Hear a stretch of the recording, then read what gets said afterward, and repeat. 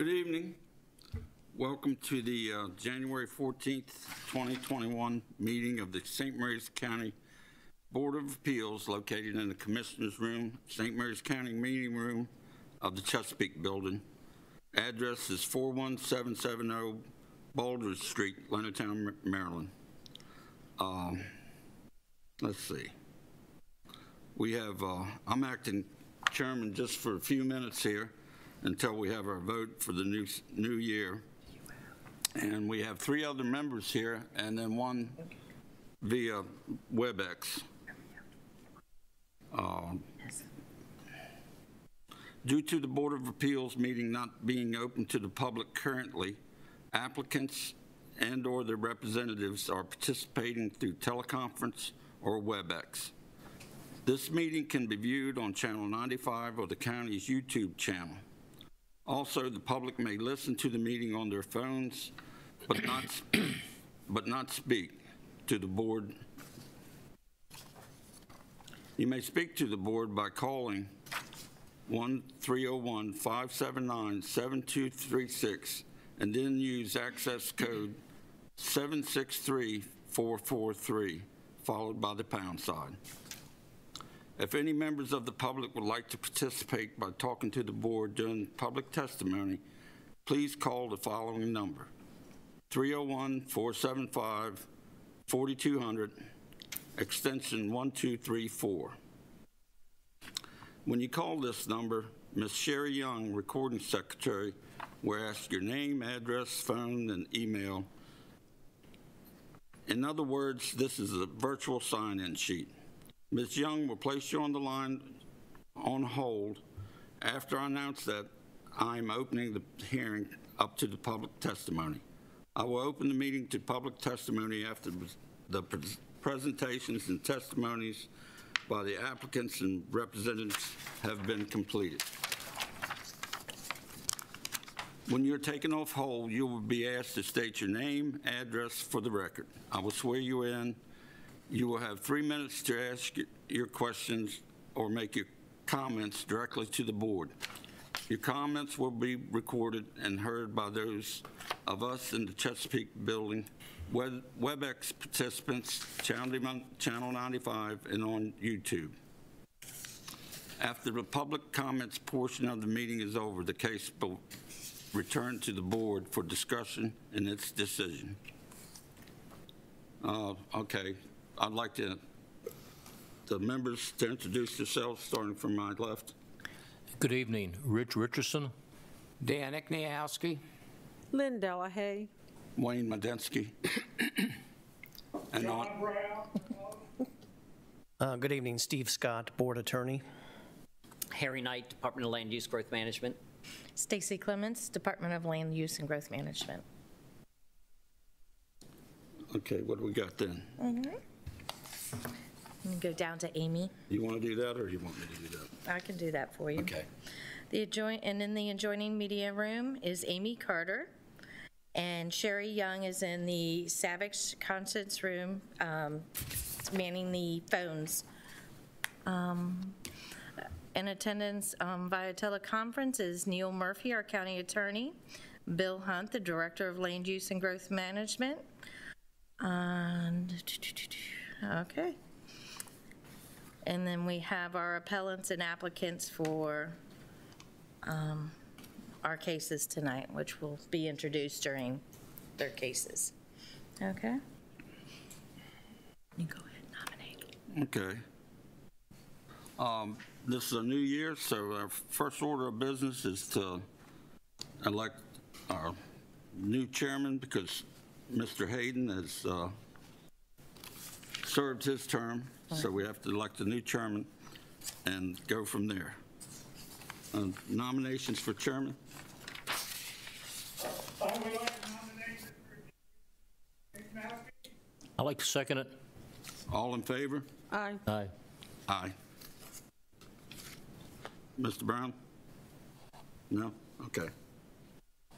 No, I nominate. You did, but you still... But now it's the vote, Mr. Brown. Okay. I got to vote, or it doesn't matter, I guess. No, you're Yes. good. You're in for better or for worse. Yeah, Mr. hearing Chairman. none opposed and a majority unanimous vote, Mr. Ignowski is now the chairman. Thank you. And we have one more to do, and that would be a vice chairman. And I will take a nomination for the vice chairman. I'd like to nominate Mr. John Brown as vice chairman. I'll second. And call for the vote. Yes. Yes. Yes. Yes. John? Congratulations. I'm not voting. Nice. Thank you all for your nomination. And since it's relatively new for me, I would ask that we have, keep your minds open, keep me straight, and keep me moving in the right direction. I would really appreciate that. Tonight, we have two public hearing cases on the agenda this evening. Case number one is VAAP 19-132-00001 for the Callaway 7-Eleven. And the second case will be ZAAP 2017-46 Town Creek Marina Burkhardt Appeal. Before we start the hearing for the viewers at home, you will be able to see the staff and the applicant presentations on Channel 95 or YouTube as these presentations are being shown. You can also see the documents that have been submitted in this case by going to Board Docs. Ms. Clements will now demonstrate how to go to Board Docs. Okay. First, we need to go to St. Mary's, or stmarysmd.com. Yes. Okay, but I mean, can you see it on the West screen? No. It's okay. Then we go to the Board Docs in the upper right-hand side.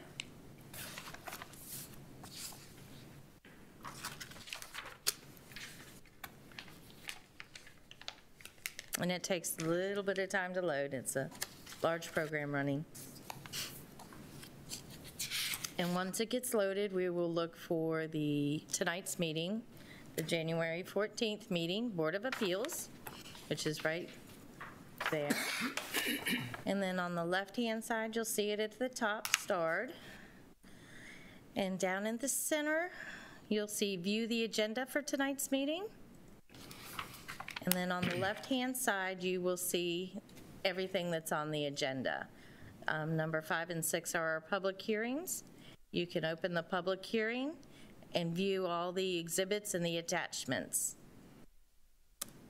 Was there any questions? No? Okay. Before we get to the first case, I'd like to swear in Ms. Clements and Mr. Knight. So if you both stand.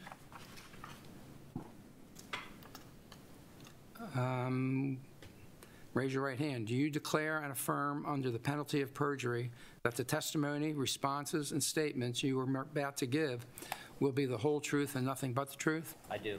I do. Thank you. We will now hear the first case, which will be the 7-Eleven. And Mr. Longmore, I expect you will be leading the charge?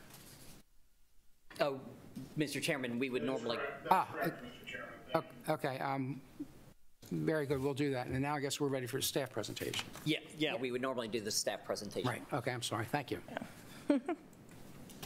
Let's see. Let me pull up the PowerPoint. Let's see. Share screen. Microsoft PowerPoint. And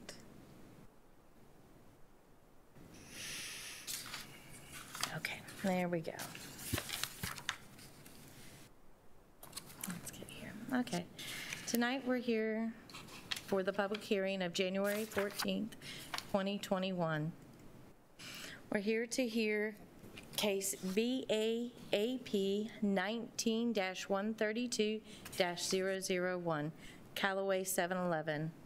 They're asking for a variance to reduce the required 65-foot Type B buffer yard along Maryland's Route 5 and 249, and to reduce the required 30-foot Type C buffer yard along the east side of the property. Okay, the legal ads were printed in the local Southern Maryland News on December 25th and January 1st, and the property was posted for notification to the neighbor, and notifications to the neighbors were mailed on December 29th. Okay. The owners are George and Lori Ann Bowles. Mr. Longmore will be their acting agent tonight. The location of the property is at 20915 Point Lookout Road and 20744 Piney Point Road, both in Callaway. The land use is mixed use, low intensity. Its zoning is village mixed use, and its acreage is 1.11 acres combined. Currently on the property is an existing single-family dwelling. They're proposing to remove the existing house and redevelop the property with a 3,500 square foot convenience store with a 3,183 square foot canopy or the petroleum fuel dispensers. The Planning Commission approved the concept site plan on August 17th, 2020 on the condition the variance approval for the buffer yard, or the reduction of the buffer yards. Okay. The property is located at the intersection of Maryland Route 5 and Maryland Route 249. Or, excuse, yeah, 249. Its zoning is VMX. Land use, once again, is mixed use, low intensity, and the adjoining surrounders is also that. Okay, we are, the existing conditions. This has an existing house on the back portion and open grass area in the front. We've got the gas station here and a gas station over here with a fast food. And then we've got the retail behind that. Okay. The site plan. There's the existing conditions sheet. The site plan development. There is their landscaping plan. Their landscaping details. The buffer yard standards. The C buffer yard, or the B buffer yard requires 65 feet. Let's see. There we go. C. And here we have, this is the proposed landscaping plan with the required 65 and 30-foot buffer yards as shown in the green line with the red dimension notations and the red property lines. So what we have here is the red property lines, okay? Right here in the green would show what the buffer yards, if it was built according to standards, would look like. Okay. And this is the proposed landscaping plan with the reduced buffer yards as shown with the green buffer line. And then the red property line set off. Okay, the standards for granting a variance, except as provided in sections 24.3 and 24.4 and 24.5, the Board of Appeals shall not vary the regulations of the ordinance unless it makes these findings based upon evidence presented to it that, one, because of the particular physical surroundings, such as exceptional narrowness, shallowness, size, shape, or topographical conditions of the property involved, strict enforcement of the ordinance will result in practical difficulty. Number two, the conditions creating the difficulty are not applicable generally to other properties within the same zoning classification. 3, the purpose of the variance is not based exclusively upon reasons of convenience, profit, or caprice. it is understood that any development necessary increases the property value, and that alone shall not constitute an exclusive finding. Number 4, the alleged difficulty has not been created by the property owner or the owner's predecessors in title.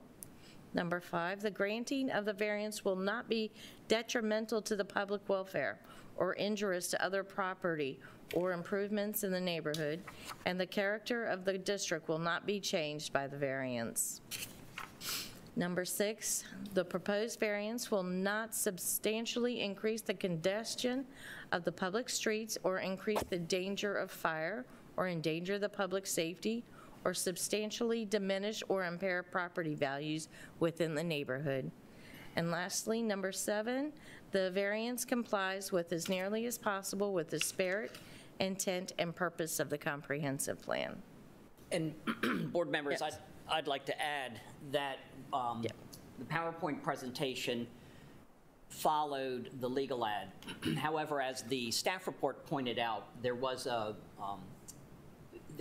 error in the legal ad stating that they needed a variance for the 30-foot side buffer yard, and that was not correct. It was a misinterpretation of the concept site plan staff report, where it described that the 30-foot is allowed to be reduced to 15 on the condition that the property adjacent is vacant, and it is vacant.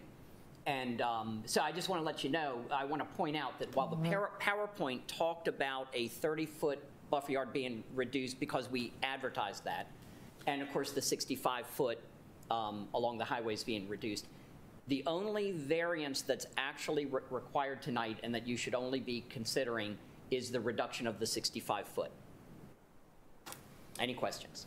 Offer to the Mr. Chairman, go ahead. Go ahead. I had trouble understanding just what the variance was, so I called Mr. Knight this morning and found out what it was reduced from the 65 and the 30, what is it reduced to. It's really not clear at all what it's reduced to. Could you explain Certainly. what it is reduced to? Yes, and so I do apologize if the staff report was not explicit enough. But it's an excellent question, and it does need to be clarified to fully understand the scope of the variance request. So we've got a required 65-foot buffer yard along Maryland Route 5 and Maryland Route 249. Could you go back to that slide? Mm-hmm. The one that shows the required buffer yards? Yep. So you'll see that the green line comes quite far. It almost touches the side of the convenience store, and it actually cuts through the gas canopy. So the proposed store and the proposed gas canopy and the associated parking cannot accommodate a 65-foot buffer yard. So the dimension they're going down to, what Mr. Richardson wanted me to clarify, they're dropping from 65 feet down to 19 feet generally. And the reason I say generally is because they are able to strike two very clear 19-foot lines, but when the property turns the corner, that 19-foot varies a little bit. So, oh, I'm sorry. Normally I think I'm loud enough.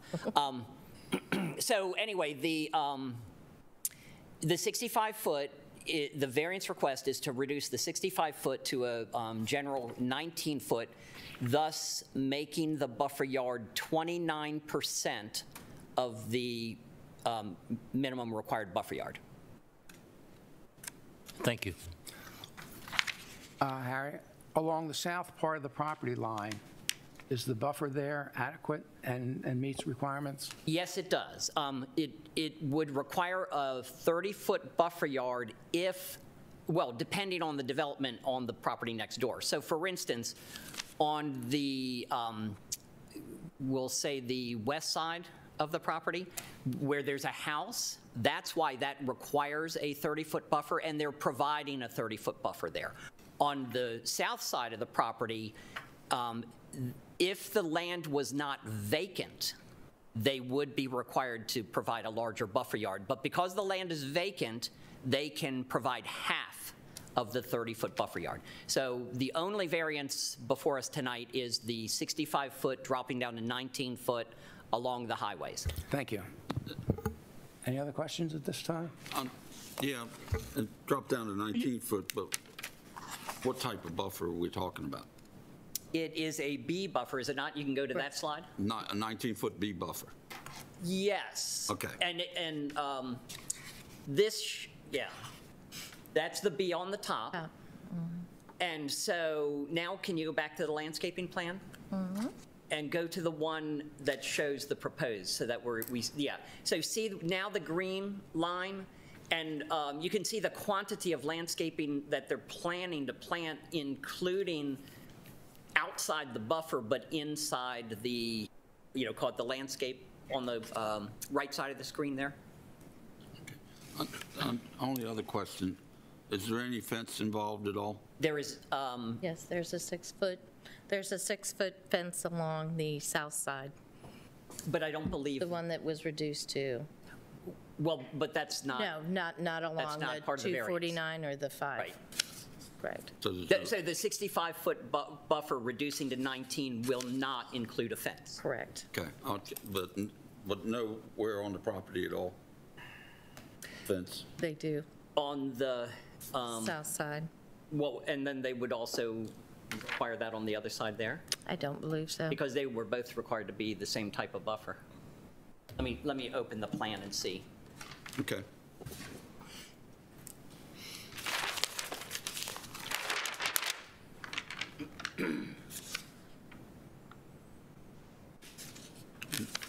I do see what appears to be, I see a 3.5 foot wood fence. Is that it?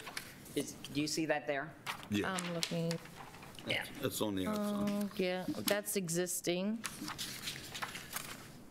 Proposed 6-foot high fence also on the west side. It's in your attachments. So on the south and west side, because both of those Correct. require the same C buffer.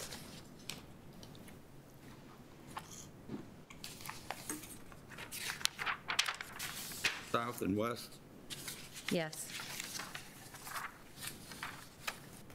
Yes, proposed 6-foot high fence and proposed 6-foot high fence. I put my eyes on it, it's there. Okay, okay. Right, thank you. What type of fence is it? It would be the type that's described in the buffer yard standard. Do you want to go to that slide? Yep. Let's see.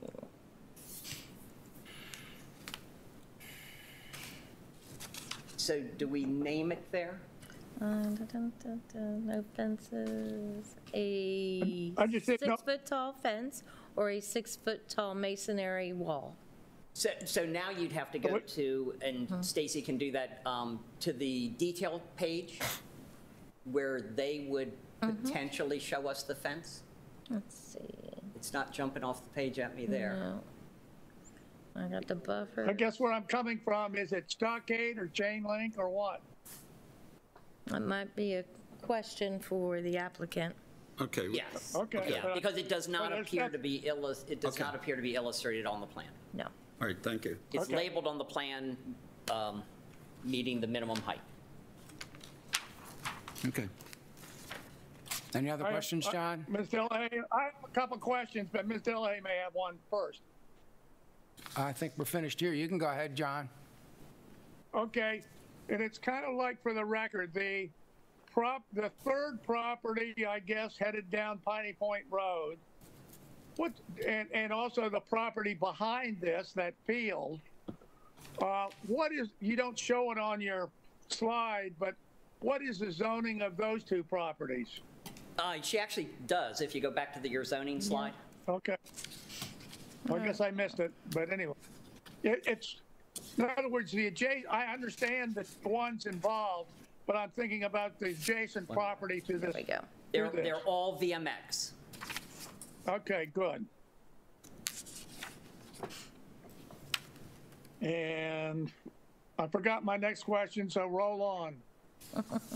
Okay. Thank you all. Mr. Longmore. Yes, Mr. Chairman. How about I administer the oath, and then I'll call off the names of those that I have listed will be participating on your side and have them agree. And if I miss any, you can fill me in on the end. Is that okay? That sounds great, Mr. Chairman. Okay. Yes. If they would raise their right hand to themselves, do you declare and affirm under the penalty of perjury and the testimony, responses, and statements you may give will be the whole truth and nothing but the truth? And first on the list I have is Brianna Wilson. I do. Chantella Marino. I do. Nicholas Speech. I do. Mike Lenhart. And he's not around yet. Is that correct? Yeah, it's Nick driving for Lenhart traffic tonight. Okay. Nick Dribbin. I do. Chris Williams. I do, Curtis yes. Williams. And Mr. Longmore, it's yours, unless I forgot somebody. Nope. Thank you. I think that covers our team and members of the board. We appreciate being here tonight. It's a pleasure to be in front of you, Mr. Chairman. Congratulations on your selection this evening. As the staff shared, we're here seeking a variance from the buffer yard standards. And as Mr. Knight clarified, and I think spelled out very well, the two that we need tonight are along the highways that are there. Our main presentation tonight will be by Nicholas Speech, the primary engineer who's worked on the project, who helped to assist in creating the concept site plan. As the staff report mentioned, the concept site plan was presented to the Planning Commission. I believe after 2 nights of hearings, it may have been 3, was approved on August 17th of 2020. One of the conditions that they placed on it was that we come to this board to seek variances. They did review the site plan as presented to you and approved it subject to your variances tonight. So with that, I'll turn it over to Mr. Speech, and I know he has a PowerPoint to both get you generally familiar with the site plan and then walk through the requested variances tonight. Sure. Thank you. I'm going to do my best to share my screen here, and I will walk you through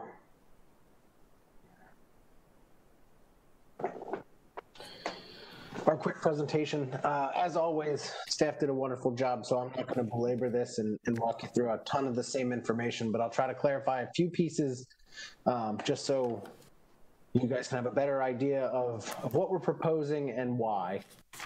So as noted in staff's presentation, we are located at the corner of Point Lookout and Piney Point Road. There is a single-family house and driveway located on the southern portion of our site. The northern portion of the site is currently vacant. Just to show again, to give a little bit more clarity without the lot line shown, you can see from this aerial to the right of us or to the east is an open field. To the south of us is another single-family house. And again, west we're bordered by Piney Point, north we're bordered by Point Lookout Road. As a part of the original site plan approval, one of the factors that we had discussed, which is a little different from what staff had shown, just because they have the original plans that were submitted, we did update our entrance to Point Lookout to be a right-in, right-out, as you can see on the slide in front of you. This was worked out with the state, and so from this, we have a little bit different of a buffer up on front. The sizes don't change, though.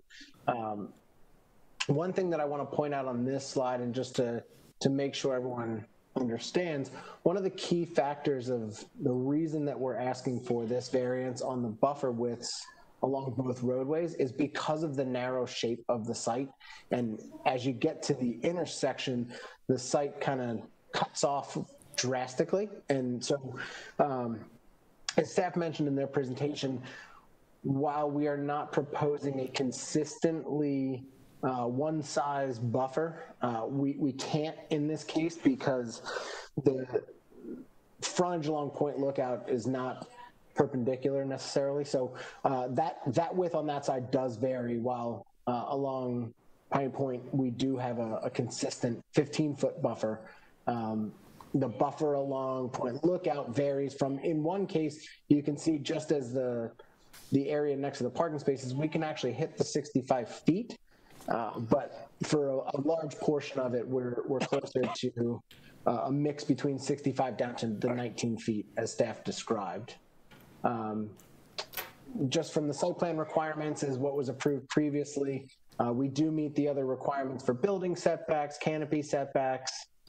So that's not an issue. It really comes down to this next slide. And this is our landscape plan that's being proposed. Again, this landscape plan shows the updated entrance of the right in, right out. And one of the key things to note, as I mentioned previously, we have a consistent 15-foot buffer along the western side of our property. We have a varying buffer of 19 feet to the full 65 feet along Point Lookout. And the main reason we're asking for this is because as the site is being used, and to make this use work, obviously we need to be able to have vehicles traverse the site, coming in both entrances, be able to get to the convenience store, use the pumps, and furthermore, we need trucks to be able to access the site to fill the tanks, to bring deliveries to the store. So in order to have those larger vehicles be able to make their turns and work through the site, we needed more room. And honestly, just a 65-foot buffer wouldn't give us any drive aisles. I believe staff mentioned in their presentation, and I'm not sure if everyone can see it, but this dashed line that kind of comes through the center of the site, that's where the buffers would be if we use the 65 feet along both roadways. And you can see, you can barely get a convenience store alone without even having drive aisles. So there really would be no access to the proposed use if we weren't granted a variance for this buffer reduction. One of the key things that I think needs to be mentioned, though, is while we are asking for a reduction in the width of the buffer, we're not asking and we're not proposing reduction in the landscape that is actually going to be planted. So the requirement for specimen trees and shrubs are all being met. So what we're doing in a sense is we're creating a more dense buffer. While it may not be as wide, it's still providing the shade and the visual buffer that would normally be giving. Again, it just would be in a more compact setting. So we feel as a part of this, we are meeting the intent of the code while just reducing the size to make the use work. So with that, that wraps up my presentation. Again, just to kind of show, we are reducing the buffers along Point Lookout from 65 to the minimum 19, although that varies. And along Piney Point, we are reducing from 65 feet to 15 feet. Now, I know staff did bring up a couple other items, which I will address quickly just to give you a little bit more information. The south of the site along the existing house that will remain, we do have a 30-foot buffer. We are providing that 30-foot buffer. We are also meeting the plant requirement in that buffer. Along the eastern side to the vacant lot, we have a 15-foot buffer requirement. We are providing that 15 feet and providing the landscaping required. And then I know there was a question that came up regarding the fencing. While fencing is not required because we are meeting the buffer widths, we are proposing fences just as an additional screening method. The fence that is being proposed, while not detailed on the plan, is meant to be a board-on-board fence. So it is a screening measure from a visual standpoint. It's not chain link or stockade. It will be a full visual screen. So with that, I'll wrap up my presentation and I will offer up any answers to questions you may have. I have one question. I've seen where the Planning Commission, they wanted sidewalks. Are they shown on the plan? So the original plan that was submitted did not have the sidewalks that were asked for by the Planning Commission. We are proposing those, and we will include them in our final plans. One thing with the sidewalks, just to clarify, they will be within the right-of-way, so they won't be on our site. And so the buffers that are provided are on our site. So the sidewalks that will go in will not reduce or affect the width or planting requirement in these buffers.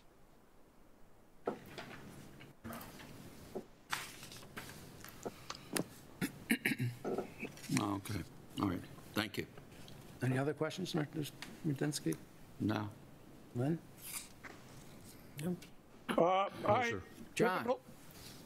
Question? Typical me, here I come. The one question I have is, I've seen your diagrams of where it is, but I look at it as you have acquired a piece of land and then you've overbuilt it. I mean, somebody could allege that, okay? And therefore you need the buffers. What would be the impact or would you even build if you had the standard buffer? If you had the 65-foot buffer, how would that truly impact the pumps and the convenience store? Meaning it would obviously have to be reduced, I assume. Right. So that, to that point, we wouldn't be able to fit, quite frankly, the canopy or the convenience store on the site with having drive aisles and parking that's required for what we're doing. So because of the tight nature of the site and the shape that it is, and in addition, the way that the right-of-way cuts off at the intersection, the site, even without what we're proposing, but I would say with a lot of proposals of what you would be able to do on the site, it would be too small to fit everything. Okay, I just wanted to get that point in, that's all. Understood. And just one more clarification, the board-on-board fence, it's 6 foot high? That's correct. And which side is that on the south side? And it would be on the south and the east, so it would be buffering both sides of the site that weren't fronted by a roadway. Okay, thank you.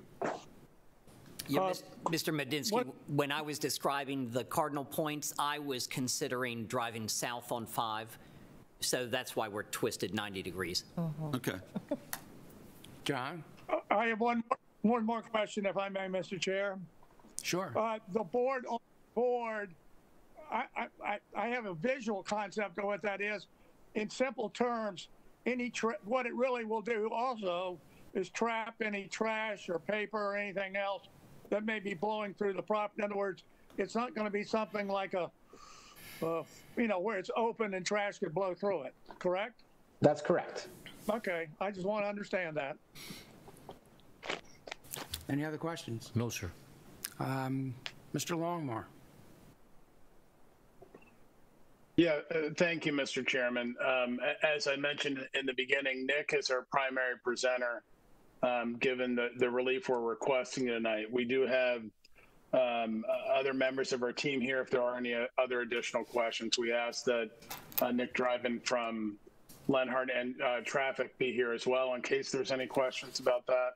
Mr. Speech did show you the right-in, right-out entrance as it's currently configured, which was the third condition on the concept site plan approval, and Mr. Dryden could certainly speak to that. Chantel Marino is here with EBI Consulting, who is a senior project coordinator with that consultant, and she's been working on the project. And as you heard during the swearing in, Ms. Wilson and Mr. Williams are here as representatives from 7-Eleven if there's any questions. But we do believe that, Mr. Speech kind of showed you the need for it. And once we're done with any questions you have, I would appreciate the opportunity to summarize and kind of highlight what's in the record that we think is important to our requested relief. Any other questions from the board members? No, sir. John, questions? Any more questions? No. Okay, it's up to you, Mr. Longmore. And Mr. Chairman, I believe this is a public hearing. I don't want to step on Harry or Stacy's toes. I don't know we need to open it up for that, and then Yes, yeah. typically I'll provide my closing Yeah, I after that. misunderstood, but apparently he wants to withhold his final remarks for after the public hearing. Okay, that's fine. Well, hearing from the public. That's Let me correct. Put it that way. Yes, And then yeah. we'll open the meeting to the public comment, and I guess we'll check to see if anybody is online. Okay.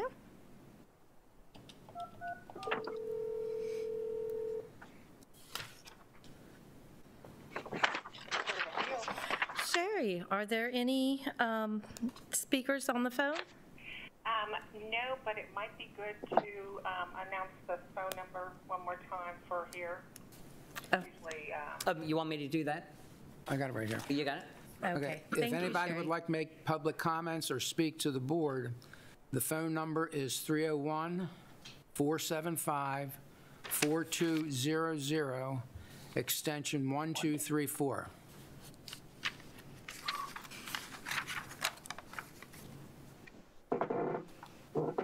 Call now or Call now or forever hold your peace.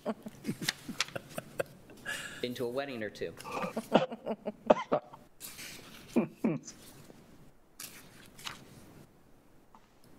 Let's see anything lighting up.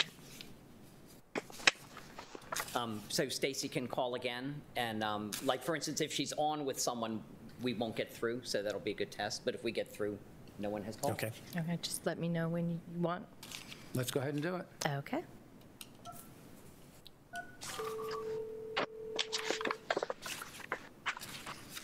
Board of Appeal. Sherry, do we have any callers? We had one that attempted, but they Okay. hung up, so I do not have any on the line at this time. Okay. Thank you. And then we did get one written public comment from Mr. Hodgkins? Charles Hoskins? Keep an eye on Hoskins it. from Hollywood, correct? Something lighting up. And I think his comments were, we have enough gas stations. In that area. In a nutshell, that was it. But that, I think that item has been taken and approved by the Planning Commission. They've indicated approval of it. So I guess we're to you now, Mr. Longmore.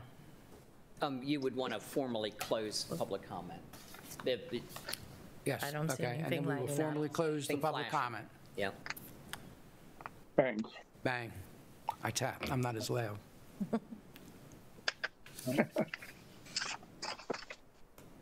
All right, thank you, Mr. Chairman. If I may, I can summarize the relief we're requesting and highlight some of the items in the record that we think support it. And I'll be brief tonight, but can certainly answer any questions the board has. The standards are set forth in the written staff report. I'll highlight some of the items that have been put into the record tonight and that are also found on board docs, which of course are part of the record as well. The first standard is that because of the particular physical surroundings, such as exceptional narrowness, shallowness, size, shape, or topographical conditions, strict enforcement of the ordinance will result in practical difficulty. We believe that this site can show this, as mentioned in the staff report. The narrowness of the site is certainly the primary reason for requesting these. And also, we believe the shape of the site at the intersection where the two highways meet, you saw from the site plans that it isn't a pure rectangle. There is a cutoff there, and it'd be very difficult to meet the any setbacks for really any type of mixed-use development or any commercial development, including the one that we proposed and was approved by the Planning Commission. The second standard is the conditions creating the difficulty are not applicable generally to other properties in the same zoning classification. This narrowness and that shape are unique to this site, and you can see just looking to the south of this site, there's a very large parcel that does not have the same type of restrictions that we have, many others on the zoning map that were presented tonight. The third standard is that the purpose of the variance is not based exclusively for convenience, profit, or caprice. We're requesting this again because of the nature of the site and the narrowness of it.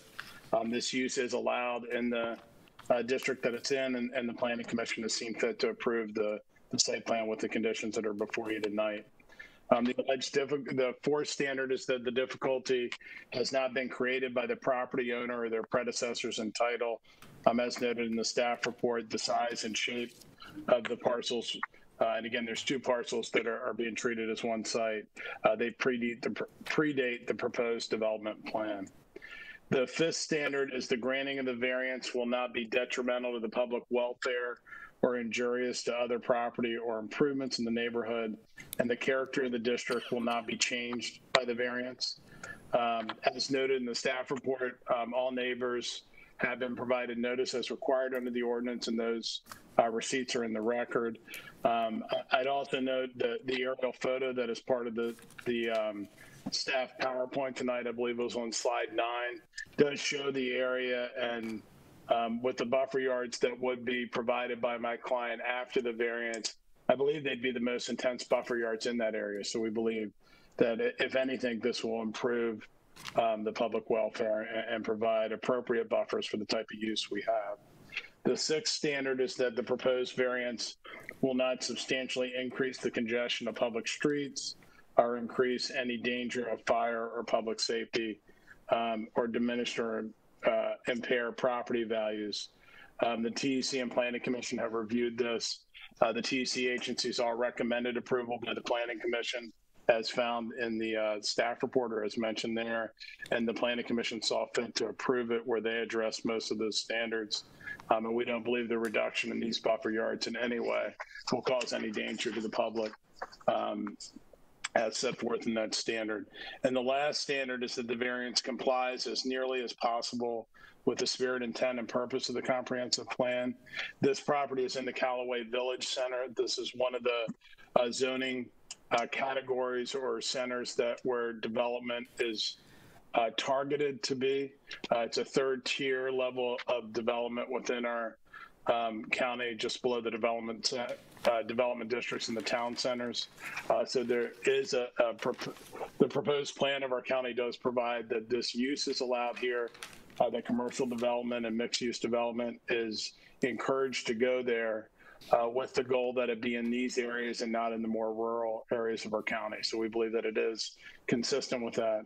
And as Mr. Brown said, you know, anytime you ask for a variance, you are asking for a variance from the standard dimensions that are normally required for these. But I would note, as I know the board is well aware, that asking for a variance does not mean that you don't comply with the comprehensive plan. It's part of the planning process, and it is a clear right of an applicant to seek one under the zoning ordinance. And we believe that we have met the standards that are here. We think this is a good site. Mr. Speech had shared with you the site plan. There will be sidewalks there, which will be nice for that area. There will be the fencing on the backside of that to protect the neighboring properties that are there. And again, this will be a buffer on our side that is not on other properties, particularly the other ones right at that intersection. So we think this will add both to the aesthetics of the area and to the safety of it. So we'd ask that you approve the variances presented to you tonight. Thank you, Mr. Those are my comments, but certainly if the board has any questions, we're happy to answer. No, good. I guess we'll open it up for discussion. Yes, I have one question, I'm Mr. sorry. Longmore. And it's just pure clarification because we'll have to ultimately put it in our motions. Is while we're reducing it to, I would say, like a variable 19-foot or whatever it is around the edge, what will be the vegetation again as far as the planting? Bee buffer? Sure, it'll be a bee buffer with all the required plantings per linear feet, the way the buffers are set up. I think so. It'll have the same number of plantings. It'll just be on a more narrow strip than the 65 normal one. And again, along the north border of the property, it would be a 15-foot down to 15-foot reduction. On the east side, I believe, or on the Route 5 side, that's where it would be a variable 19-foot. Thank you. Thank you. Okay, discussion. Mr. Chairman, I'll shut up now. Mr. Chairman, I think we're all familiar with Callaway. I used to work on the base, drove there every day. I have rental property down there, close by that. Callaway is a virtual desert. There's hardly a tree down there. And I think the addition of these buffers will be a bright green spot down there. I mean, it's a nice little area, but it's It's desolate. The buildings are built right up to the road. Sidewalk, be nice to have, but it's almost too late. And I would go vote to approve it. I think it'll be a nice addition down there. So even with the narrowness, but they have a number of trees in there to meet the requirement and brighten up the area. Okay. I think that there's a significant request in the reduction of the buffer.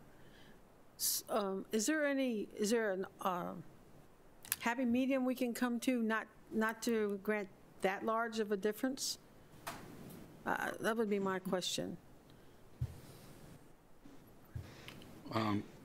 My thing is, I'm with Mr. Richardson. Nothing else has a buffer at all down there on the other properties. So I think this would be a good thing. But I did have one question for Mr. Scott. About the fences, does that need to be a condition? Let me address that to Mr. Longmore or to staff. Is that in the site plan approval? Well, they are on the concept site plan, and Okay. I would also remind you that those buffers on those two sides of the property are not asking a variance. Those fully meet the minimum standards of the comprehensive zoning ordinance as first determined by Lugum staff and second decided by the Planning Commission. So it's only the 65-foot along the highways that they're asking a variance from. I'm not asking about the buffers themselves. That they said that they would put a fence, but And I would say they're obligated to put a fence because it's on the concept plan. I think the most important clarification to be made tonight, should you make a decision to approve a plan, is to be clear which plan. So for instance, he mentioned that the plan staff showed was not necessarily the plan he was showing you. The important thing is that the Director of Land Use and Growth Management must, at the time of major site plan approval, verify that it is in conformance with the concept plan approved by the Planning Commission in August of last year. okay. That had a condition that it have the 65-foot buffer yard variance approved by your board. So for instance, Ms. Delahay's interest in negotiating an alternative size. But I think the important thing is that if the majority of the board likes the exhibit presented by the applicant, then you should name that exhibit number so that we know exactly which version of the plan we're approving. Okay. So the answer, of course, is no. We don't need to mention the fence. Well, Yeah. which exhibit then do we need to make? Stacy or Okay, As I'm part of looking it. it up can right you now. identify that? Approved concept plan, it would, Well, no, I would go with the applicant's exhibit, okay. because that's what he showed Yeah, you the in. applicant's presentation is Exhibit 4. And just to clarify, Mr. Knight, that is consistent with the approved concept plan. It just That was the applicant's shows the reduced. The applicant's statement, his Yes. testimony, his sworn Okay. testimony, and it will be the director's responsibility to verify that should this move forward for a final major site plan approval. Okay, thank you. So that'd be exhibit 4. And Mr. Scott, I can clarify that exhibit also included the other condition of a right-in, right-out entrance on Route 5. That was the significant difference between the two plans. Okay. And that was presented to the Planning Commission, and they did review that. So Thank you, just so Mr. the Longmore. record's clear. Thank you. Maybe to find the exhibit number on Mr. Brown, any comments? Exhibit 4. Yes, applicants. I am in support of this. The fact that the properties all around it are commercial, the fact that they're volunteering to put up that fence, which traps any trash, the fact that they're going to be putting the, shall we say, a bee buffer, or put it this way, a lot more foliage than normally expected for that, what was it, 17, 18, 19-foot variable buffer around the property. I don't think you can ask for much more, given the fact, and I already brought that out, that the property, it was sort of like you bought a small piece of property and built a mansion on it and then complained because you don't have any yards. But in forgetting that, I think we've I think we beat the horse to death. Okay. I am in favor. Somebody like to try a motion? Yeah, I might need some help before this is over, but I'm going to do the best I can. In the matter of VAAP number 19-132-001, Callaway 711, having made a finding that the standards for granting a variance and the objectives of section 63.3 buffer yards and schedules. Let's see, buffer yards and schedule 63.3.A, buffer yard standards of the St. Mary's County Comprehensive Zoning Ordinance have been met. I move to approve the variance request to reduce the 65-foot type B buffer along the Maryland Route 5 and 249 to a 19-foot B buffer, varying size buffer, and as shown on exhibit number 4 presented by the applicant. Well, that I shows, second. that shows the right in, right out. We have a motion and a second. And I move this. Motion be I approved. second. Okay, motion, and Mr. Brown is seconded. And Mr. Chairman, this is Chris Longmire. I sincerely apologize for interrupting. Just to clarify the motion, I believe Mr. Speech had testified that along Piney Point Road, it does vary down to 15 feet along that road. I just want to make sure the motion considers that if the board so chooses. It included the word variable. It did. And it named the exhibit that Mr. Speech was presenting. Right. Yep. I agree. So, Thank you very much. Sorry to interrupt. Has Okay, it we been have a seconded? motion and a second. Mr. Brown seconded it, and I'll call for the vote. Yes. Yes? Yes. Yes. John? Yes. Okay. An order reflecting the board's decision will be prepared by staff and signed by the board within 60 days. A 30-day period follows from the date of the order, from the date the order is signed, during which any aggrieved party may appeal the board's decision to the circuit court. Any action taken during that time must be at your own risk. We will mail a copy of the order once it is signed, and I'm sure you could call Andrews and Growth Management and pick it up. Okay, thank you. Now, do we need to take a break so you can get the next Yes, I got to get my computer back up. one? I suggest, how long? 5 minutes? Let's take a 10-minute break. Okay. I appreciate that, Chairman. I've got to get across Thank you. the parking lot. Thank you, Mr. Chairman, board members. Mr. Chairman.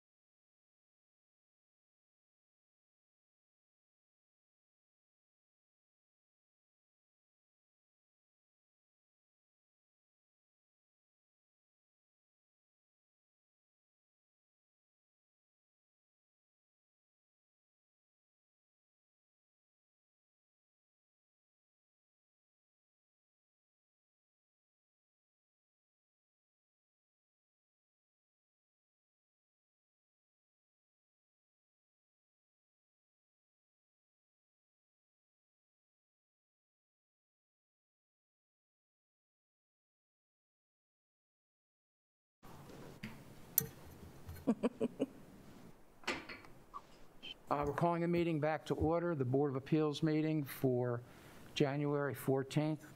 I will now call our next case, and I will ask Stacy to remember she has been sworn in, and if she would give the staff report for the appeals case.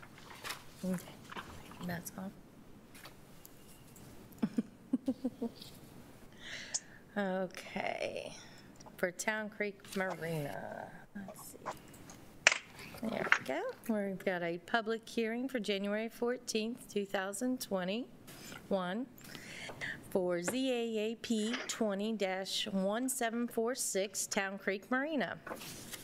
The applicant is requesting to appeal the decision of the Director of the Department of Land Use and Growth Management.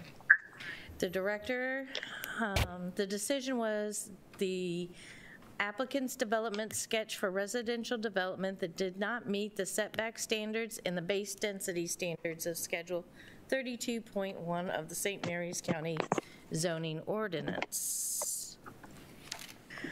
The property was posted and legal ads were sent to the neighbors within 200 feet on December 29, 2020.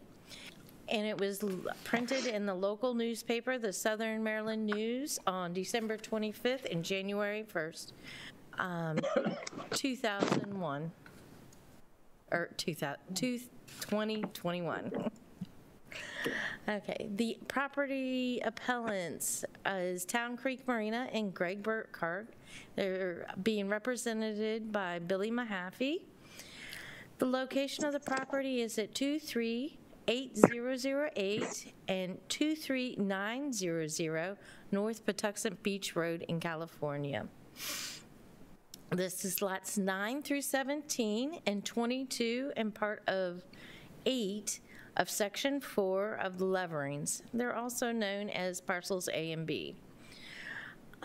Parcel in the RM is 0.73 acres and 1.16 acres in the commercial marina.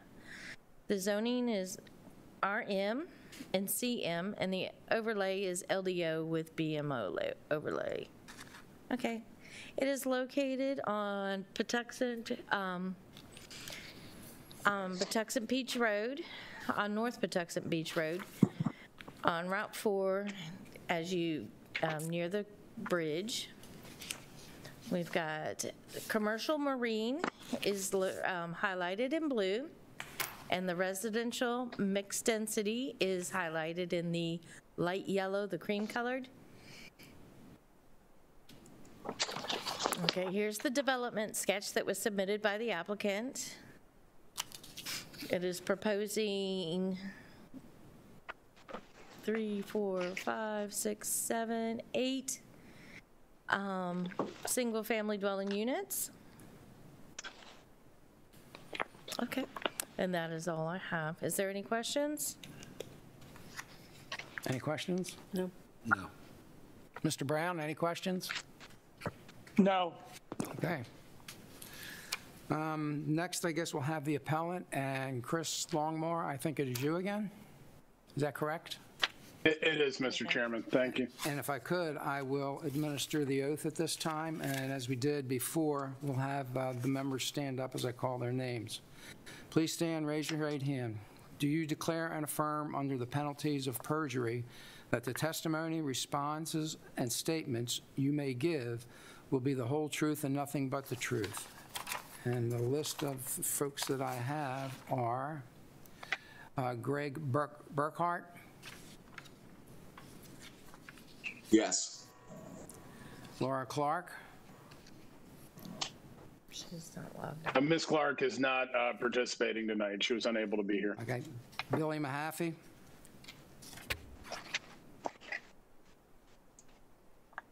He must be muted. Say yes, Billy. I think you're muted, Billy. Yes. Is this mic working better? That's Much good. better. That's good. Okay. Did I miss anybody, Mr. Longmore? Bill, No, I think Right, those were all our witnesses. I believe Mr. Hunt and Mr. Knight are going to be testifying for Mr. Murphy for the county. Okay. And it's up to you. Your turn. Go ahead.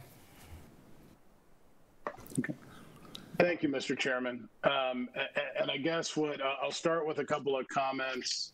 And our primary presentation will be based upon the testimony of Mr. Mahaffey this evening. And if it pleases the board, after my initial comments, I'm going to share my screen with a PowerPoint and put up my exhibits as I walk Mr. Mahaffey through them and ask him to testify about the various slides. And as staff mentioned, we're really here talking about two groups of lots tonight. And I'd like to say from the outset, as a way of an introduction to our case tonight, is that this appeal isn't a little bit, or isn't a unique posture. We're not here reviewing an application for building permits. We're not here reviewing an application for site plan. There really was not a formal application that gave rise to this appeal tonight. I'll walk Mr. Mahaffey through some of the documents to show you how this was presented to the county. But as a result of an inquiry by my client on a proposed development plan for some of these lots, we received back from the county a formal or a straight disapproval with the notice that it was a final decision, that if we disagreed with it, we would be required to appeal to you tonight. So that's what led us here in front of you. I'll note just to frame the issues in the beginning a little bit, there are two sets of lots, as we talked about. One set is zone residential medium use, one is zone commercial marine. There were two decisions cited in the disapproval of our request for feedback on the plan. One was a denial based on the residential medium use property, because one of the outlines of a potential future structure appeared to be over the 10-foot side yard setback. That was disapproved straight out without any feedback. We don't think that was appropriate. We think it was premature. There really wasn't an application for a building permit or anything of the kind. And I think it ran afoul of the county's normal process of allowing applicants to be told that and seek a variance if they want a variance from the side yard setbacks. And we don't think that is the main issue here, though, tonight. That alone probably would not lead to this appeal. The main issue that we will focus on, although we will address that setback issue, is an interpretation by the county of the word site in the definitional section of the zoning ordinance. That's really why we're here tonight. And really, we're focused on the properties that are zoned commercial marine. And Mr. Mahaffey and I will walk through and show you what those properties are. If I recall correctly, there are 6 recorded lots that are part of that, at least 6, and I think part of a 7th, but at least 6 lots that are part of that.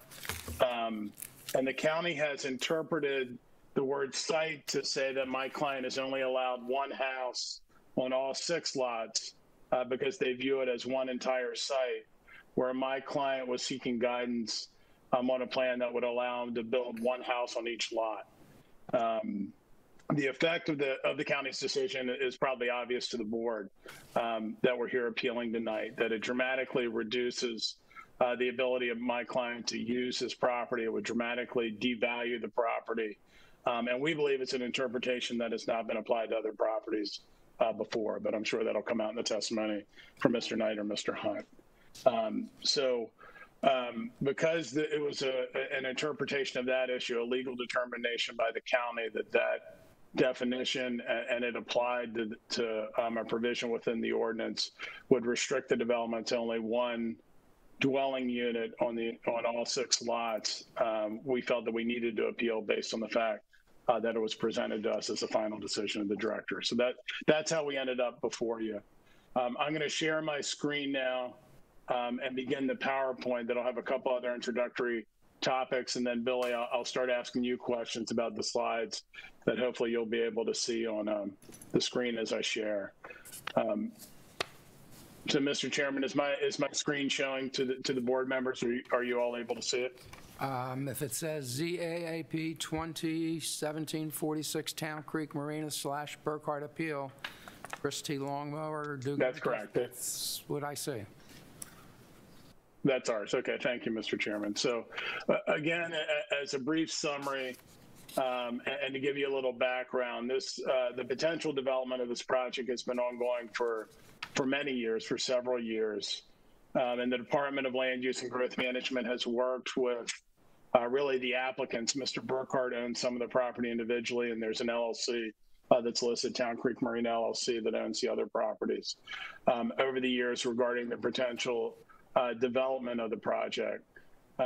What gave rise to us being here tonight is that the applicant, through Mr. Mahaffey, submitted a letter with a sketch to the staff asking them to review it and to discuss a proposed process going forward to develop the property. And again, what we received back, or what Mr. Mahaffey received back, was a formal disapproval stating that it was a final decision subject to an appeal before this board. We did not, as I mentioned, seek any formal building permit applications or site plan applications. The cover sheet that was submitted with it made that clear, that it was checked other and asked for the zoning review of this. And we believe that the appeal tonight is, so there, and I raised that, and I've said that a couple of times to make it clear that there's a lot of things that are not part of this appeal. It really is a narrow appeal.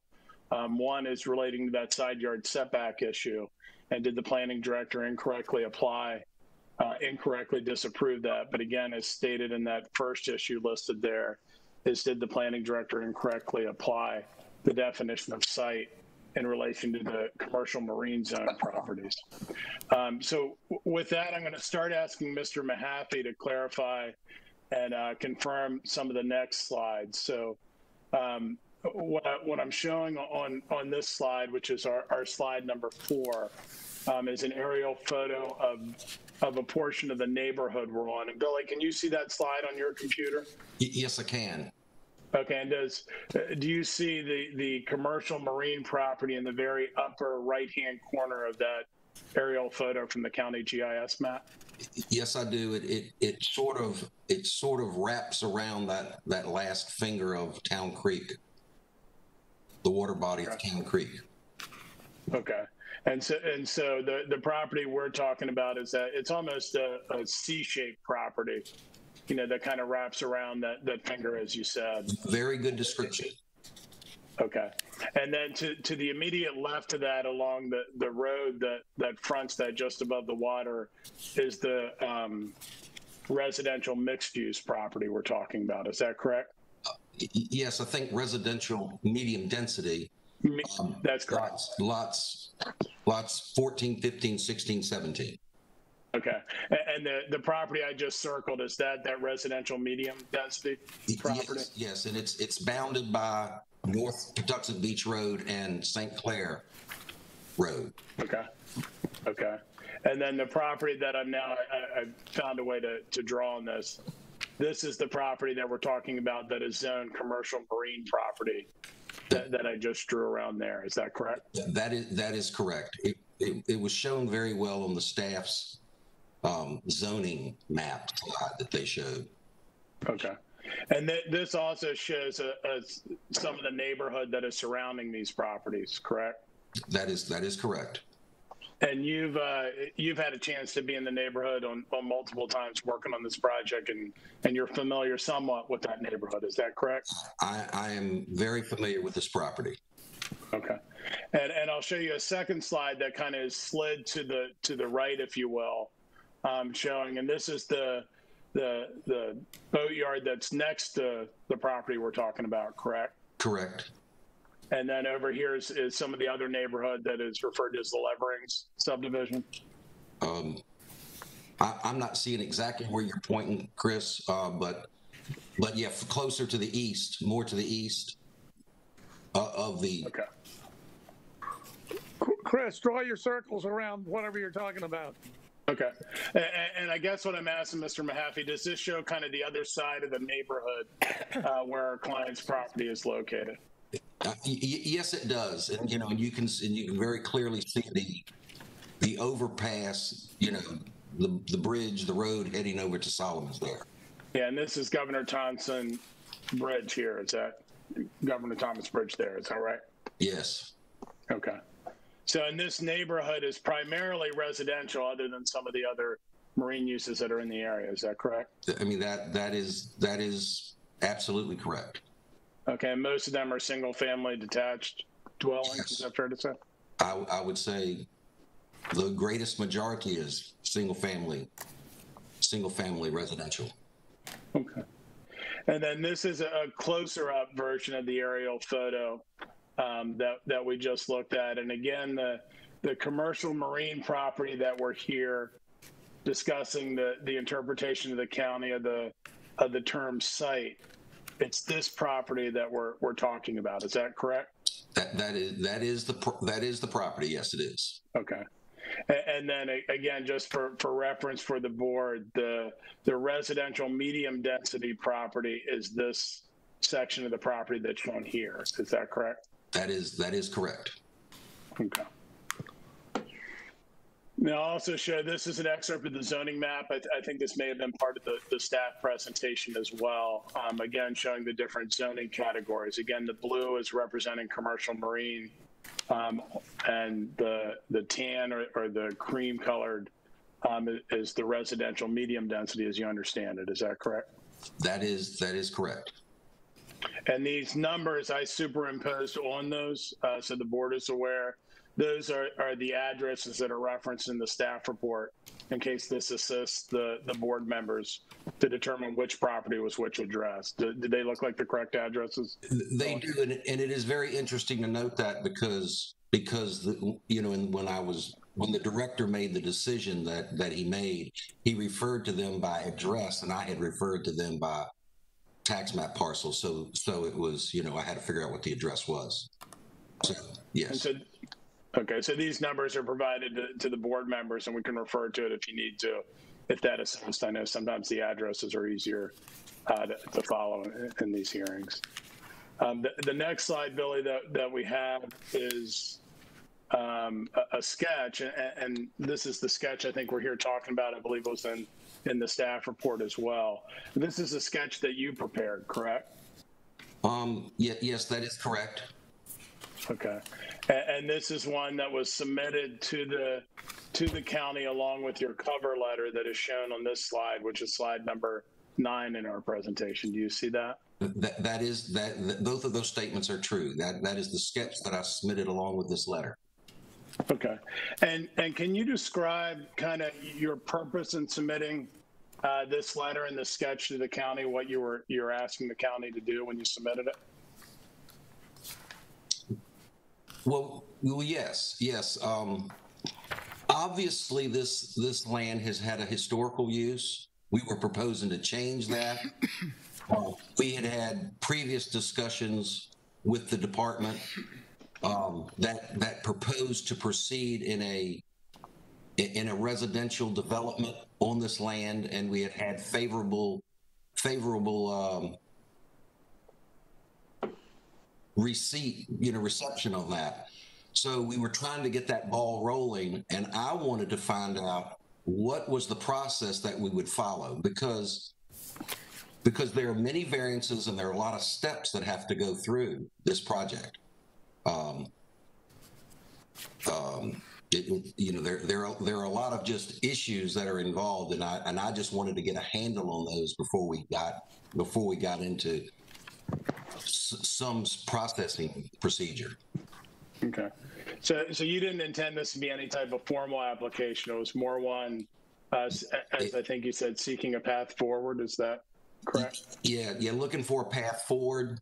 A process forward is what I said. To develop a process to move forward. And that's it. And I'm circling a portion of your letter here. That was that's right. Request you had at the end of your cover letter. Is that, correct? Absolutely. That's what the purpose of the submittal was. Okay. And now, Mr. Mahaffey, this is the decision you got back I believe you received it by email and then also got a copy of the notes in the county's filing system. Is this the response you received from the director upon submittal of your request? Yeah, yes, that is the response that I received. Okay. And so if I could just kind of highlight this for, again, for the board to clarify the decision we're here appealing tonight. The first related to this statement that says the proposed building does not conform with a minimum 10-foot side yard setback. You see where I underlined that? Yeah, I see that, and that was the response. That is the response. And that's the 23880 property. That's the property that is zoned medium use residential medium density. Is that is correct? And there was particularly on lot 14 that showed the encroachment in the side yard. Okay, so that is the lot bounded by St. Clair and North Patuxent Beach. And is this did I circle the right lot there on your sketch? Indeed, that is the correct lot circled. Okay. And the area that they issued a formal disapproval to you was relating to this little corner of the structure. Yes. That touched the 10-foot setback line. Is that correct? That is correct. Okay. Now, the second part of the denial that you received related to what they identified as 23900 North Patuxent Beach Road, correct? Correct. And that was this commercial marine property that we looked at on the zoning map with that overlay to give it some context. Yes. And in that one, they discussed, the proposal to replace an existing commercial building and one detached single-family dwelling unit with 5 new dwelling units. And the response was this does not conform with Schedule 32.1 of the Comprehensive Zoning Ordinance. And they reference a Note 4, which reads, 1 single family dwelling is permitted per site. Do you see that? Yes, yeah, that is what that denial says, yes. Okay. And then, I apologize, I skipped the slide.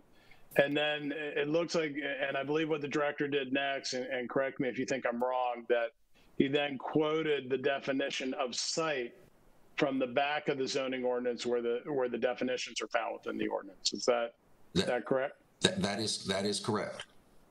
Okay. And this is a quote of the definition of site yes. that is found in that ordinance. You've looked at it since then, correct? I've looked at it many times. Okay. Yes, that's the definition of site. And this is the full substance of the denial that was received from the director. Is that correct? Yes, I believe that is the full substance, as you said. Okay. Now, you've been working on this project a long time before you had submitted the letter this past summer to the planning director. Is that fair to say? Yes, yeah, I've been working on this project for probably 10 years. We've looked at several development scenarios with this. Okay. And during the course of your time, have you had a chance to look at some of the title and plats and other documents relating to the property? Yeah, it is very reasonable, and it's something we always do is we look at the boundary of the property. So we went back to the original subdivision plat. Okay. And I've shown you what is our 11th slide that I'll represent to the board as a copy of a plat that I obtained from the plat records of St. Mary's County. And it is the plat reference referenced on the SDAT tax records, among other things, for the property we're discussing. Is this a plat you've seen before, Mr. Mahaffey? Yes. Oh, yeah, that's the plat of this subdivision. Okay. I will note for the board, so the record is clear, the copy of my PowerPoint that was presented to staff had a typographical error under the folio of this plat. The correct plat was provided, but it had 328 where it is shown in red here. It should be page 428, just so the record is clear.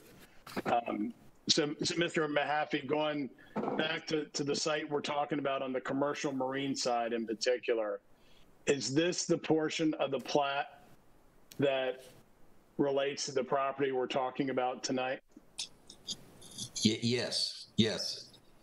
And that's when you read the deed and you go through the meets and bounds description, it describes part of Lot 8, Lot 9, Lot 10, Lot 11, Lot 12, and then 22. Okay. And I'm going to try to blow this up a little. Well, here, I'll show you on the next slide. Okay. Yeah, because I think I left out lot 11. I mean 13. That might be a little easier to show you. Now, before I do that, this is a pretty old plat, correct? It is an old plat. But this, as you said here tonight, is it your understanding that this is a plat that's recorded among the plat records of St. Mary's, and it's the most recent plat on record for these lots? Yes, it's the original subdivision plat, the document that created these lots from a larger parcel. Okay. And as far as you know, this is the most recent plat that's been recorded. There hasn't been a newer one recorded. Is that fair to say? As far as I know, and it's substantively the same as any other I've seen. Okay. And this was, the date of the plat as shown in plat records was September 28th of 1927. Does that sound accurate based on your review of the title? I know it was a very old subdivision. Okay. So.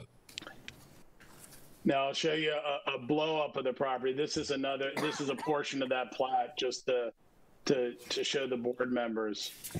And again, the lots that are subject to and are now zoned commercial marine that relate to the question of whether this has one site with one house or whether it's multiple lots that are allowed a house on each lot. These are the lots that are shown on that plat that we're talking about tonight. Is that correct? That is correct. And to belabor the point, when you look at the meets and bounds description of the deed, it describes part of Lot 8, Lot 9, through Lot 13, and then Lot 22 on the west side of St. Clair Street. Okay. And then the residential mixed use property we're talking about are these 4 lots shown on this side of the plat. Is that correct? Indeed, that is correct. Okay, so this is the RM property now, and this is the CM property. Is that correct? That is correct. Okay, and you were referring to lot numbers just to I know this is an old plat and may be hard to see, but for example, when you reference lot number 9 on this plat, there's a number 9 that I'm circling on this lot. Is that what you understand to be lot number 9 on this plat? Indeed it is. Indeed it is. And then again, this is number 10, correct? Correct. And then 11 is here? Yes. Number 12 is here? 13 is there. Yep, 13's here. And then you mentioned lot 22. Is this? Yes. Lot 22? Okay. And these, again, this is an older plat, but I know you've been doing this type of work for some time. Is this a typical type of drawing on a plat for this era? You know, is this what a plat would look like in the 20s or 30s? You know, the modern ones look different now. Sure, there's nothing unusual about that plat. I mean, it was customary to do a plat of that nature at that time frame. Okay. Okay, great. Now, you said that you've been working on this project for approximately 10 years. Was there a time when you were working with the Department of Land Use and Growth Management approximately, I guess, 6 to 7 years ago? And I'm showing you a letter in relation to that time period? Yeah, yes. And just to kind of give some history, we had looked at doing a traditional marina here. We had looked at doing a boat yard for boat repairs. The property was actively marketed in those ways. It was unsuccessful. We also looked at doing a restaurant on the property. And so what we kind of backed up and said, we need to put this land back into its original intent as residential lots, and attempt to market it that way. Okay. And as part of that, did you work with the Department of Land Use and Growth Management during this time period of June of 2014, roughly, in that time period to discuss your approach? Yes, we had several meetings with several agencies prior to that date. Okay. And is this a letter? This appears to be a letter addressed to you, and I'll show the second page of the letter on our next slide. And it appears to be addressed to you from Philip Shire, who was then Director of Land Use and Growth Management. Is that correct? That is correct. Now, this letter appears to be in response to them reviewing some information you'd provided to them about the potential redevelopment of the site we're talking about today. Is that a fair statement? That is correct. It is not the exhibit that the decision was based on, but it was very similar to that. I had prepared an exhibit similar to that. Okay. So this one predates anything that Mr. Hunt had seen, that exhibit that Mr. Hunt had reviewed. Oh, Is absolutely. that correct? Absolutely. And it had a different configuration than the one, in some ways, that you presented to Mr. Hunt. Slightly different. It was a slightly different configuration. But this letter did consider whether or not single-family dwellings could be built on each of the lots that are in the commercial marine district in particular. Is that a fair statement? That is absolutely a fair statement. Yeah, that's the way the discussion was going at that point. Okay. And this is a letter that you received during this time period. And I'll highlight a couple of the points of it and just ask if you have any recollection of it. It starts off by saying that Mr. Shire and his staff had met with Ren Seary, the director of the Maryland Critical Area Commission, and two of his environmental planners. Is it your understanding that the Luggum staff had consulted with the Critical Area Commission in relation to your general proposal to put a house on each lot? Well, in as much as that, the summary letter says that they did, but I was pretty serious about getting information in a way to proceed with the development of this project or the redevelopment of this property. So I was glad that he sought out the Critical Area Commission because they're going to have a lot to say about it. Okay. And at that time, he references what's called a doctrine of merger. And it looks like, at least from the opinion in his letter at that time, it says lot consolidation will not be required for redevelopment. Do you see that? Oh, absolutely. Because that was Okay, and it says as long as the lot lines of the original subdivision are not altered. Is that is correct? That statement there? Yeah, that was a very important, finding to make. Okay, and the original subdivision, was it your understanding that the original subdivision is this subdivision plat that you and I just talked about a few minutes ago? Yeah, yes, it is. I mean, absolutely. Okay, and it then goes on to discuss the fact that in footnote 14 of Schedule 32.1 of the Comprehensive Zoning Ordinance, it states that one single-family dwelling is permitted per site. Do you see that? Yes. And that's the footnote that Mr. Hunt based his decision on, to the best of your knowledge. Is that fair to say? That is fair to say. It might be interesting to some people to note that says note 14, and at the end of 2019, the ordinance was revised, Schedule 32, and now that's note 4. Right. And I'll note for the record to the board, and certainly we're happy to discuss this, the zoning, and just to make it clear to the public, the zoning ordinance that is online on the county website as a whole ordinance does not include all the recent amendments that have been made to the ordinance. I believe Mr. Mahaffey is referring to a series of amendments that were done, I believe, at the conclusion of the Lexington Park development plan. I will note for the board, and so the public has access, or easy access to it rather, a copy of that is attachment 3 to our exhibit 4 on board docs, the full version of that. I will note for the record that the language of that footnote and where it was located on the chart did not change at all in those amendments. But some of the other footnotes were removed. So instead of there being a whole bunch of them, to the chart in question. There are many fewer, so it changed from footnote 14 to footnote 4. So I appreciate you pointing that out, Mr. Mahaffey. And then it goes on to discuss the site, and I guess what I'd highlight for the board in this letter is it talked about residential development and redevelopment, and it talks about principal structures throughout. It talks about a maximum of 1,000 square feet of existing lot coverage in the buffer on each lot. You can see that reference in paragraph 3 here. Yes.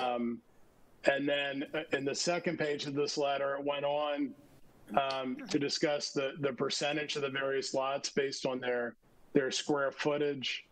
It also went on to say the buffer on each lot must be established.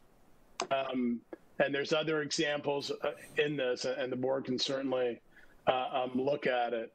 It appears that this letter throughout applied these findings to different lots. And was it your conclusion in reading this that the staff of land use and interpreting the same provision we're here talking about tonight in 2014 agreed that a dwelling unit could be allowed on each lot as long as you met the other requirements in the zoning ordinance? Is that a fair statement? That is exactly the way they interpret this letter. Okay. And did you have any other conversations or communications with the staff during that time that suggested that to you, during the time of this letter? The only other comment of significance is that in an effort to minimize the footprint, I had suggested duplexes, single-family attached dwellings, to be shared on a property line, in an effort to minimize footprint, if you will. And I was asked, in the same time frame of the denial, if you will, to make those single families and not multifamily. Okay. So that's the change. That's the change. When you talked about duplexes, was that before this letter from Mr. Shire, or was it kind of in the in-between period between? I think that I was looking to limit the footprint in the critical areas when I was working with Mr. Shire. Okay. Now the sketch that I produced in that same time frame showed duplexes. The duplexes stayed on the sketch until shortly, maybe May, before the July denial. Okay, before the denial you submitted last year in 2020, or the sketch you submitted in 2020. I revised that sketch based on input from the staff. Okay. Now I'm going to just go through a couple of the zoning ordinance provisions that appear to be relevant. Just ask you to confirm that for the board. We've been talking about the sketch showing detached dwelling units on it. Those are typically single-family dwelling units. Is that a correct statement? I'm not sure I followed your question, but we have suggested single-family detached dwelling units on each of these lots, and that is common in this neighborhood. Okay. And you're familiar with Schedule 54 of the zoning ordinance, which is the table of uses within the zoning ordinance. Yes, is that correct? I'm familiar with that table. And I'll note for the board that like the other provision we discussed a few minutes ago, that table of uses was also amended in 2019, and the full ordinance that includes that is attachment 3 to our exhibit 4 on board docs. So the use that you were, suggesting in your sketch and asking for feedback from was for detached dwelling units. Is that correct? That is correct. That is correct. And am I correct that on the use chart in the commercial marine district that we're talking about, that dwelling units are labeled as permitted uses in that district, correct? Well, footnote 4 allows them to be one per site. Right, but in the table, right, and we haven't gotten there yet. That's in Schedule 32.1, right? But in the table of uses that lists all the different uses, and I can pull up a copy and share that with you if you need it, Billy. I'm going to look it up real quick because I think I can do that faster.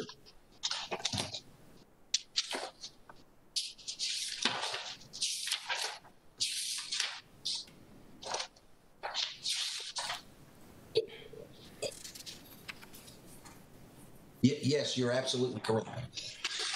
Okay. Schedule 50.4 lists single-family residential as a permitted use in the CM zone. Okay. And this is a table that I'm sure the board members are somewhat familiar with. That's a table that lists all possible uses of property down the right, and then across the top of the chart, it shows all the zoning categories in our county, and it tells you whether it's permitted or not, or whether it's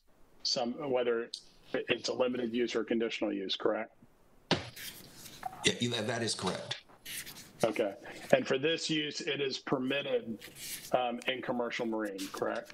That is correct. It is not limited, and it is not a conditional use. It's a full permitted use, correct? It's a permitted use. Okay. And I'll show you below it what is the purpose of commercial marine district. And I pulled this again from the amendment that we've attached to our documents. And the board can read this. It talks about it being a district that allows marine sales and services, and it discusses marinas and boatyards and other things that are allowed there. And then do you see at the end of that where it says the uses allowed in the CM zoning district are identified in Schedule 54 use classifications?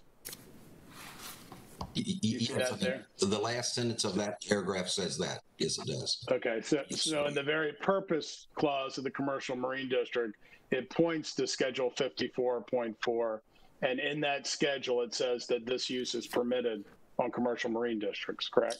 That is correct. And then this is not necessarily an excerpt from the zoning ordinance, but I'll share with the board. This is a list of all the other uses that are allowed in the commercial marine district. I've highlighted the one we're speaking about tonight, use number 15, dwelling unit detached. But these are the other ones. And Billy, I know you're not going to go item by item, but does this list appear to be accurate to you based on your experience and review of this case? It looks very reasonable. I mean, we could check. I think the one that's really appropriate for us to focus on is 15, the dwelling unit detached. Right. But this does show that there's other non-marine uses that are allowed in commercial marine districts, correct? Like bed and breakfast could go. That is correct. Okay. Or farmers markets or the daycare is another one that's allowed there. Right. Now over here, I'll share with the board, and this can be compared to the ordinance that's in the record. I did this for each of the board to just show you the other types of uses that are allowed in the commercial marine district that are not non-marine uses. I did not list those on this chart, kind of the obvious things like marinas and stuff that are allowed in the chart. But there are also conditional uses in that zone, such as campgrounds and construction material, equipment, and then there are also limited uses in there. Billy, just so the board, I know they know this, for conditional uses, they're allowed in districts, but you got to meet certain conditions in order to get an approval above and beyond normal conditions. Is that a fair statement? Well, absolutely. And in fact, a conditional use has to be approved by the Board of Appeals. Right. So they've heard. And then a limited use, you have to meet all the normal standards, and then it may be limited in other ways. Is that? Well, when you look in the use standards, in the ordinance, as you have said, there are permitted uses, there are conditional uses, and there are limited standards. And then frequently there are standards, additional standards when it's permitted as a limited use. Okay. But for the use we're here to talk about, as you so eloquently said that we should focus on, the dwelling unit detached is a full permitted use. It is not a conditional use in the commercial marine district, and it is not a limited use, correct? It's neither of those, and it's not a not permitted use. Okay, so it is fully permitted. The next highlighted the zoning ordinance I'm going to show you, and this is a little fuzzy the way it came out. I just noticed. I apologize, board members. But part of what Mr. Hunt had based his decision on, according to the communication you received, was Schedule 32 of the zoning ordinance, correct? That is correct. And that's a rather large chart. I excerpted the portion that we're talking about tonight that has various development standards that must be met in each of the zoning categories of our county, correct? Yes, and what you focused on there is the density of that particular zoning district. So this shows the base density right here, right? That's what this row that I've highlighted is that correct? Yes, that's exactly correct. And just for the board members to give them a frame of reference, these 3-letter, for the most part, references are the different zoning categories in our county, correct? That is correct. Across the top. And the zoning category relating to the lots that are at issue here in the definition of site is the commercial marine district. And this is the column of this chart that relates to that, correct? Yes, that is the column that we're interested in, but it might be good to note also that the RM zoning district allows 1 unit per 5 acres. Right, so on that other property. It allows one to 5 units for every acre. Okay. No, on the commercial marine ones, and I know this is fuzzy, but just to give the board, kind of the provisions that we're here talking about tonight, it says none, and then it references note 4, correct? That is correct. And then this is footnote 4 on the second part of this chart, which again, I know the language is fuzzy and I apologize. I'll read it to the board. It says 1 single family dwelling is permitted per site. Yes. You see that? Okay. So that is the footnote upon which you understand our denial was based by the director. Is that? That is true. Okay. And the definition of site was included in the director's decision. And here's another copy of that, should the board need it, that might be a little easier to read than the prior one. And again, this reads, any tract, lot, or parcel of land or combination of tracts, lots, or parcels of land, which are in one ownership or are contiguous and in diverse ownership, where development is to be performed as part of a unit, subdivision, or project, as shown on an application, correct? That is correct. And I did a quick word search. That term is used approximately 156 times in the zoning ordinance online. That's been amended, so that might not be an accurate number. But the version that's online, it's used that time. So that term is used in a variety of contexts, correct? Yes, site is used in many contexts that term can be used. I mean, one of the most obvious is in the site plan process, right? That word is included in that I know this board is familiar with. Yes, site plan. So my understanding, and I'll ask you to confirm from the director's decision, is that staff acknowledges that 1 dwelling unit is allowed in commercial marine districts, but only on a site, only 1 per site. Is that correct? That is correct. And their decision is that even though I believe we have 6 lots in the commercial marine district where our property is located, they have deemed that to only be 1 site. Is that your understanding? That is the way I interpret Mr. Hunt's letter.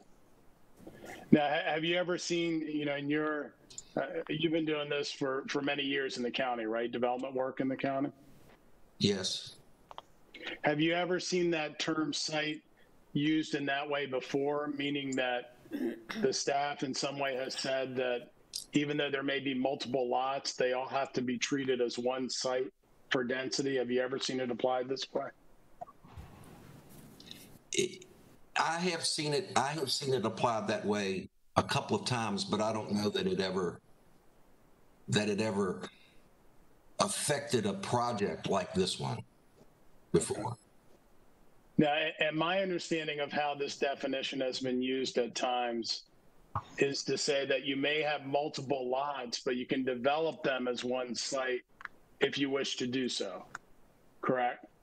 That is correct. But the internal lot lines could be ignored or, just looks, it's a site, even though there might be several parcels involved. Right. So an example, if you were watching earlier, was the 7-Eleven case we had before tonight. There were 2 lots on it, but it was one site that was being developed with one project. So is that the type of example where you might have 2 lots, but put one commercial structure across both of them, and the county does not require you always to remove the lot lines? Yes, that is what I'm referring to. Okay. Now I'm gonna. This is just to get into the side yard setback, just to show the board again, and we had highlighted it on the other one. The second basis of the director's decision was that the side yard setback and their residential medium intensity property crossed the 10-foot side yard setback line, and so it was disapproved. You saw that part of it. Have you ever had a disapproval on something like this when you were just seeking, the information you were seeking in this case? I mean, really, I've never seen anything like that. I think it's kind of obvious that point is focused on in the decision. But if you look at lot 9 and 10, if you look at those, the setback is much greater. The encroachment into the setback on those lots is, the lots are very restricted by the side yard setbacks. And that's one of the issues that we have to deal with. So that was a thing that I was looking at, how to handle those numerous variances that will be required to side yard setbacks. So am I correct that what's showing on the screen now was not meant to seek a final approval for that location? No. It was more meant to seek advice on how to proceed with the project. Exactly. I was looking at how to proceed with restrictive lines where we've got a group of lots that are impacted the same way. Yeah. And would it be possible, if this project is allowed to go forward, using this one as an example, to reconfigure that building so it does not encroach on the side yard setback? That encroachment, when you look at it numerically, it's really about 9 inches over the property line. So yes, the building could be made 1 foot narrower and it would fit. And is it also possible to potentially seek a variance to encroach into the side yard setback?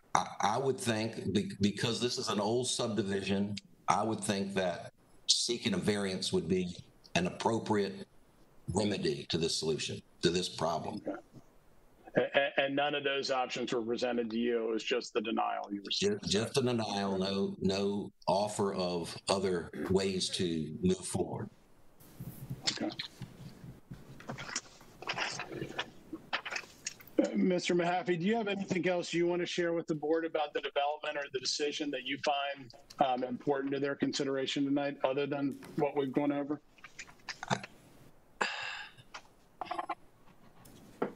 I mean, not really peculiar to the decision we're making. I mean, it was kind of unprecedented to get a letter like that without any more discussion than we had. Okay. I think, but I don't know what bearing that has on this decision. Okay. Mr. Chairman, I think those are I'm going to stop sharing my screen here. I think those are the questions I have of Mr. Mahaffey at this time. I know that Mr. Murphy has the right to ask any questions he desires, and we have the right for rebuttal after Mr. Murphy's case, so we do reserve the right to call Mr. Mahaffey if we need to clarify or address any of the issues raised in his case. But those are all the questions I have for him at this time. Mr. Murphy, do you have any questions of the appellant?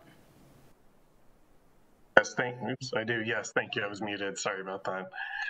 I certainly do. So, Mr. Mahaffey, thank you for coming this evening. We haven't met before, but pleasure to meet you. Pleasure to meet you. So, again, you're familiar with the comprehensive zoning ordinance and the Lexington Park development plan from 2019, is that right? That is correct. And you're familiar with lot lines and setback requirements?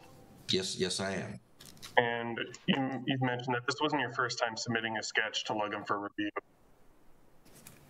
No, not at all. Right, and you've been looking at this property for about 10 years, is that right? Every bit of that. Perfect.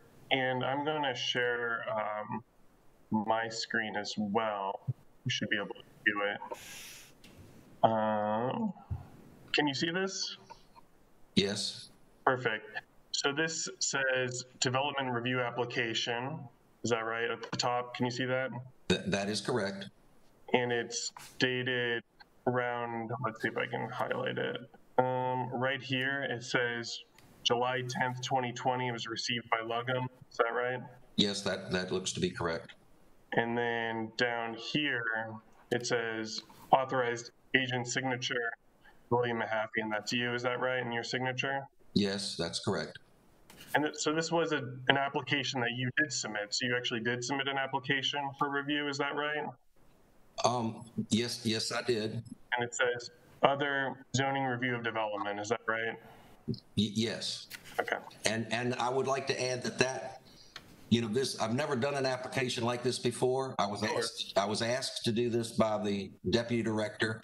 And I did it, and I put a cover letter with it because it was very peculiar. Right. No, I saw that, and we appreciate that. So let's look at the neighborhood. Can you see this now? I'm showing, this is actually from your attorney's slide. Can you see this on the screen? I can see it very well. So you mentioned that single-family dwellings, detached single-family dwellings are common in the neighborhood. Do you remember saying that? Yes, sir. And that's what we see here on the left side of the screen mostly, right? Mostly. Are those, right, are those houses zoned commercial marine? No. Okay. Let's look at the next page. On the next slide, we also see a number of single-family detached dwellings. Is that right? Yes, you do. And are those zoned commercial marine? I would think they're not. I would think they're not. Yeah. Don't know. And we're now looking at what is marked as attachment 11. This is the sketch that you submitted with the letter in the application. Is that right? Yes, it is. And you designed the sketch. That's your name at the bottom. I did. Something like that. Yeah. Guilty as charged. Sure. So let's look at the property on the left. That's the 23880 North Patuxent property. Yes. So you mentioned before that Lugum was the first ones that referred to these by their addresses. You had originally referred to them by their tax map parcel. Is that right? Yeah, and lot number, subdivision lot number is the way we usually refer to lots. And the parcel number, you referred to that because the tax map is by that parcel number, parcel 4. Is that right? All of this land is referred to as parcel 4. Right, and it's because it's all taxed as one property? Yes. It all occurs in one deed. Sure. So on the property on the left with those 4 lots, it looks like 14, 15, 16, and 17. Those are in the residential medium intensity, as you stated? Medium density, yes. And as you said, you're familiar with the 2019 ordinance, and under that, the side yard septic is 10 feet, as we mentioned earlier. Yes, that is correct. And so we'll zoom in a little bit, as we just went over this with your attorney, but you see the dotted 10-foot side yard setback line over here? Yeah. You asked me if I was familiar with those, and I said I was. I drew it on this. Exactly. And so the proposed building goes beyond those 10 feet? Yes, it does. And that would violate the setback requirement? It would. Okay. And all these are called, or not all, but most of them are called proposed buildings? Yes. When asked what that meant, did you tell Harry Knight that you proposed single-family homes? If you don't remember, that's fine. But I don't specifically remember, but I do remember putting duplexes on each of these, or on each of them, where there were 2 together, right, which is single family attached, and we decided to make them not to be worried about that use, so we made them single family detached. Gotcha. So what's written as proposed building are some version of single-family dwelling as your proposal. Presently, it's attached, but it may turn back into detached. Or presently, it's detached, but it may turn back to detached. I would not expect it to go back to detached. The purpose for doing that was not to suggest using a use that was not permitted. It was solely to reduce the footprint within the buffer. Sure. Which is a goal of the critical area. Okay, I had a question about this one all the way at the bottom. It says existing building to be rebuilt over the existing footprint. What is that existing building, and what is going to be built over it? It's a house. It's a dwelling. And you're planning to have it be turned back into a dwelling? Yes. The intent of that lot 22, was just simply to rebuild the house. So there's a total of 8 proposed dwellings. Is that right? That is correct. Okay, 2 on the CM property, as we see on the left. RM. RM, sorry, that's what I meant to say. Sorry, thank you. 2 on the RM property, and then 6 on the CM property? Correct. And as I said, there are 4 lots on the RM property, 14, 15, 16, and 17. And you're proposing to construct single-family homes on only 2 of them, 2 of those lots, is that right? That is correct. And will septic be on those other 2 lots? Is that the intent? The intent is to do a small decentralized wastewater treatment plant to treat all 8 homes. All 8. Is that because there's no practical septic in the CM property? The CM property does not perk well. Does not perk well. Okay. The 2 uses that are there currently are on pump and haul. Gotcha. Okay, that makes sense. Haul applicate. The health department they operate, but they have a pump and haul agreement. That makes sense. Okay. So could that pump and haul support 1 single-family dwelling? There are many single-family homes on pump and hauls, but it's not something that the health department would approve as a new use. Gotcha. Okay.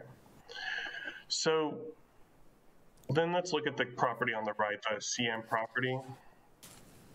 And for how long has it been zoned commercial marine?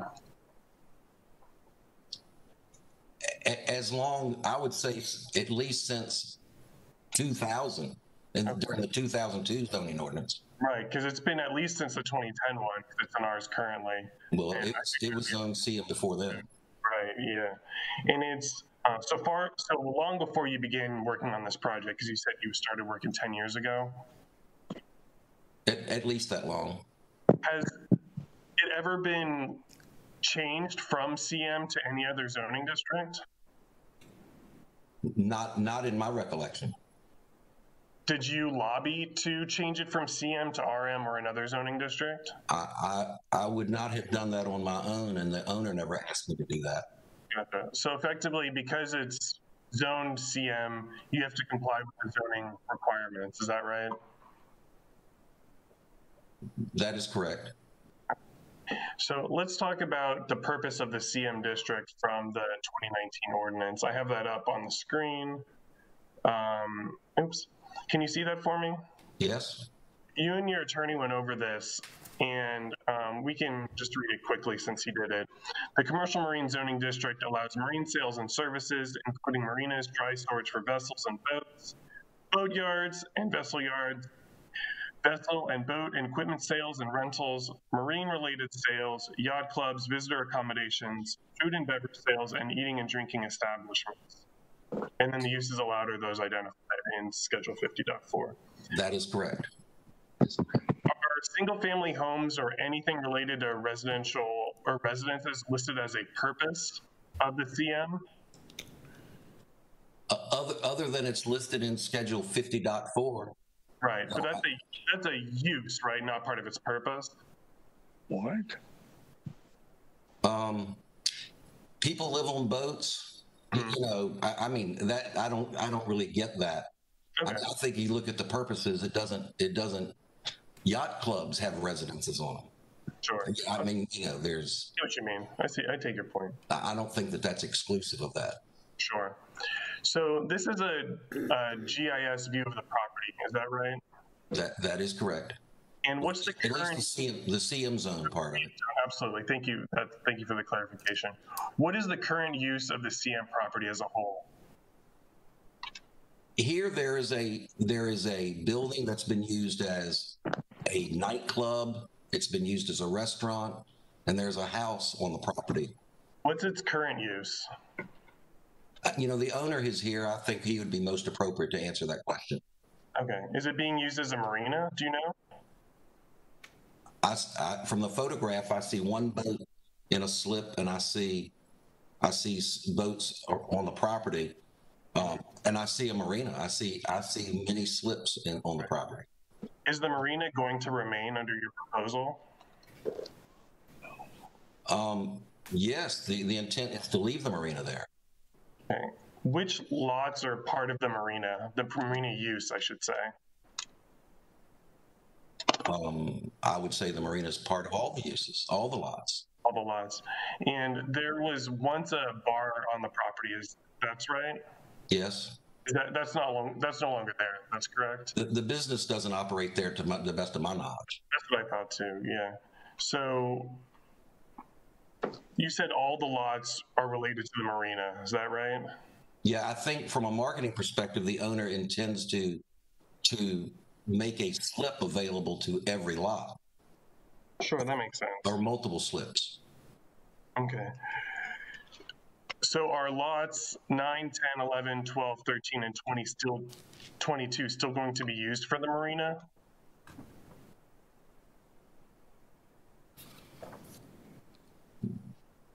The marina will be associated with them, yes, but they'll be operated as lots. That, you know, the proposal is to put a single-family residence on each lot. Will the acreage of lots of the single-family homes be reduced from the acreage of the marina?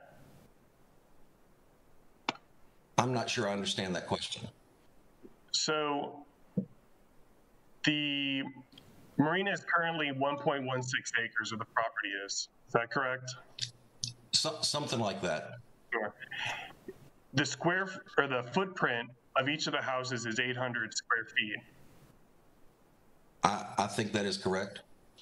Will that square footage be reduced from the acreage of the marina?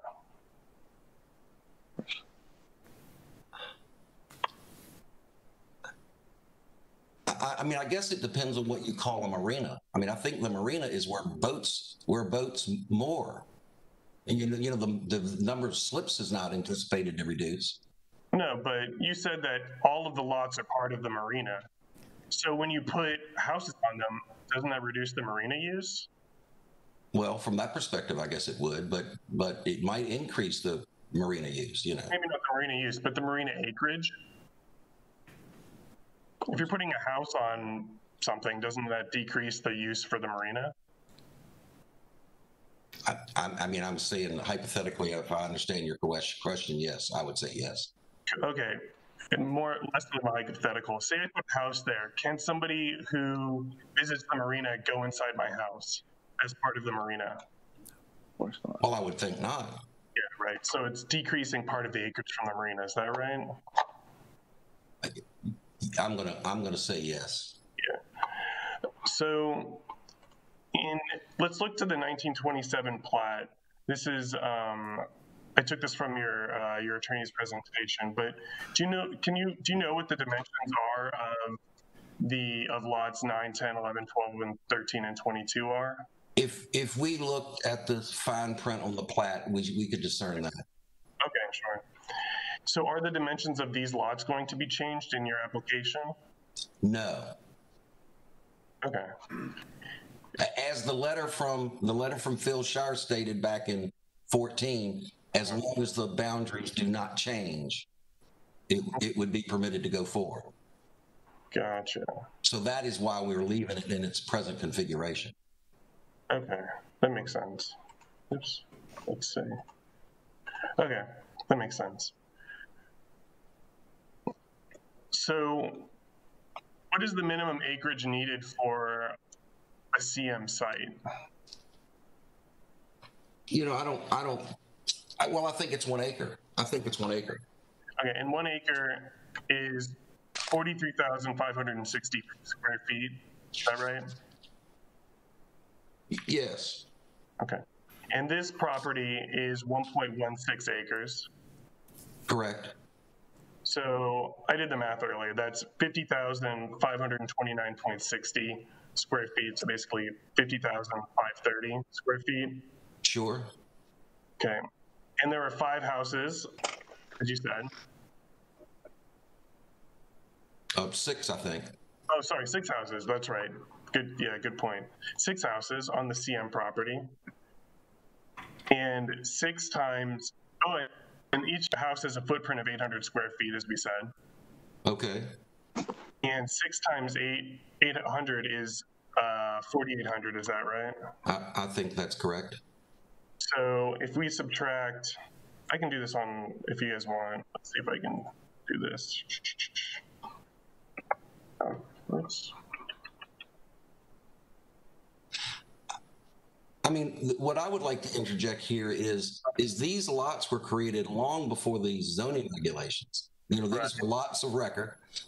With them carries a development right. And I don't think there's anything in this ordinance that denies that development right. Okay. And the development right is specified to be one per site. One single family residence. Per site. Yes. Right. So, okay. So if we take 4,800 from 50,530 square feet, we get 45,730. Does that seem fair? Yes, yeah, it's fair. Yeah. And that's just subtracting the footprint. And do these people get front yards? The single family Mr. Chairman, Mr. Chairman, if I may jump in, it seems that this line of questioning is pretty far away from the reason the director gave for denying this. Okay. I hate to object to these. I know the rules of evidence don't apply, but I don't think that was at all the basis, the acreage or anything of Mr. Hunt's decision as shown in the written denial. Sure, I can skip ahead. That's fine. So let's look at your application. Well, but let me try to answer that question to some extent, because that is exactly the kind of guidance I was looking for. In these particular CM lots, all of the lots are going to be in the critical area of expanded buffer. Maybe not even the expanded buffer, maybe the 100-foot buffer. And so you don't even start talking about a front yard until you get past the buffer. So, you know, they don't really have a front yard. So we've got to kind of figure out a way to deal with that. It's kind of an unusual situation, and that's the kind of guidance I was seeking. Sure. Oh, my point was only that if you have 6 houses with 800 square feet and they have a front yard, that decreases the acreage of the marina below 1 acre. That was all my point was. But we can move. Well, fair, but also, you know, this marina, if you will, the building on the property extends out over the waters of the state. It has existed so long that the state is not trying to take that away, but it is an offer of the applicant to remove it to kind of make the critical area program work a little better, to establish some buffer. Okay. So we're trying to comply with many overlapping rules and achieve, I agree. A project that makes sense. I completely understand. So let's take a look at your application again. I've highlighted, you list the project name as Sissel Subdivision number 4 of Patuxent Beach. Did you choose that name because that's the name of the subdivision for this part of the Leverings? That's what's on the plat. The subdivision plat. Exactly. You know, why it's called Leverings, you know, I don't know why it's called Leverings. I don't know why it's called Leverings. I don't know if anybody knows. But that's what's on this right here. I think if you look hard enough in the land records, you will find a plat that says Leverings. It's the same land, it's shown the same, but it's called something different. I agree. But right here that I have is where you get that from. Right? The name comes right off of the subdivision. Exactly. So is this redevelopment to be part of that subdivision? Is that the intent? I think the redevelopment has to do with some of the lots within that subdivision. Okay.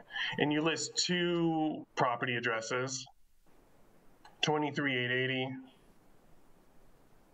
and 23,900, and then the lot numbers? Yes, because that is the way the tax records, the tax map shows the property. That's the way the land use and growth management has assigned addresses to the property. Gotcha. Let's look at your letter, the letter that you wrote, the cover letter, I guess is what we're calling it. So you wrote, please find attached a copy of a sketch plan showing the proposed redevelopment of the property. Do you see that highlighted? Yes. Are you treating the property all as one big property? Is that what that means?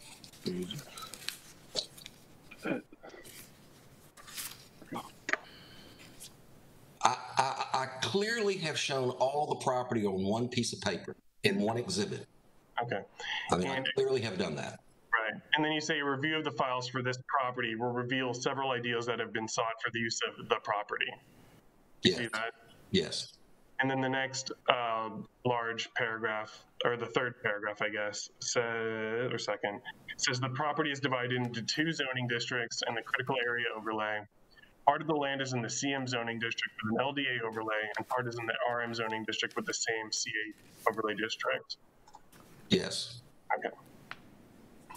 And again, we talked about how last year wasn't the first time that you explored redevelopment of the site. You did that again in 2014.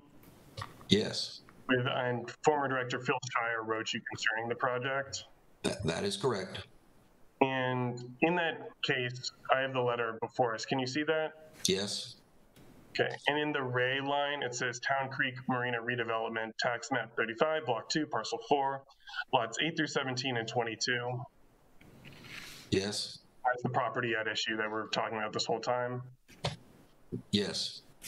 And and then the next highlighted part says, several of my staff and I met with Ren Seary, director of the Maryland Critical Area Commission, and 2 environmental planners to discuss redevelopment of the Town Creek Marina site, in parentheses, the site. So the prior director also viewed the redevelopment project as a site, is that correct? Site is a term, you're talking about a grouping of lots. If you want to call it a site. I mean, the CZO calls it a site, or uses the word site, but that's fine. So then it next says, several issues were examined with the understanding that the redevelopment would include 7 dwellings, now it's 8, and a consolidated operation and a shared sewage system located on 2 of the RL zoned lots. RL is now RM, is that right? That is correct. And these issues and our guidance on how to proceed to the site plan submission are elaborated below. These issues, do you see that? I do. Okay. And then the next highlighted part says regulatory and site constraints. You see that? I do. And then your attorney went over this, but we'll go over it again. CM District, which is Commercial Marine, footnote 14, now footnote 4, of Schedule 32 of the CZO stipulates that, quote, 1 single-family dwelling is permitted per site, end quote. Schedule 50.4.15 notes that only a detached dwelling is permitted. Only a detached dwelling is permitted in the CM district. Do you see that? I do see that. So the first line references the conversation with Ren Seary. You spoke about this with your attorney just a second ago, but were you at that meeting? No, I was not. Did you ever communicate with Phil Shire regarding his use of the term "the site"? Not that I can recall. And then, I wonder if I can highlight this. Maybe. So, do you see in the second line from the bottom of this paragraph, the first 2 words say "consolidated operation"? Yes. Do you know what Mr. Shire meant when he referred to a consolidated operation? I would say he was talking about the project as we were envisioning it, and I would also say that he also is talking about 7 dwelling units. What is the project as you envisioned it?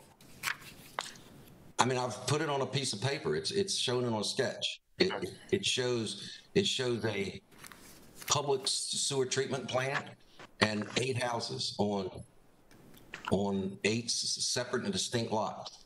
Okay. let's talk about how the CZO defines the word site. I took this from chapter 90 of the CZO, and I just underlined parts of it. Okay. So, site, any tract, lot, or parcel of land, or combination of tracts, lots, or parcels of land, which are in one ownership or are contiguous and in diverse ownership, where development is to be performed as part of a unit, subdivision, or project as shown on an application. You submitted an application, is that correct? No, we submitted other. I submitted a sketch plan for discussion. Yes, if you want to call that an application, yes. I mean, you... No doubt. There it is. That says the application, right? And that's your signature? Okay. Yes. You submitted an application, and it involved a combination of lots. Is that right? It is. Lot 9 through 13 and 22 in the CM. Yes. 14 through 17 in the RM.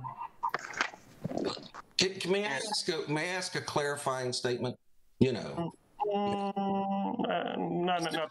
Mr. Chairman, may I ask a question? Mr. Chairman, sure. Who wants to ask the question? It's up to you. It's your call. Yeah. Who wants to ask the question? Mr. Mahaffey? The witness. Yes. Okay, go ahead.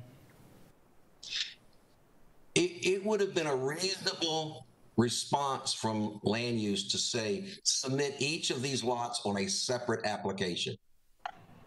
I would have willingly done that. I would have expected that to happen, but I was told to do exactly what I did.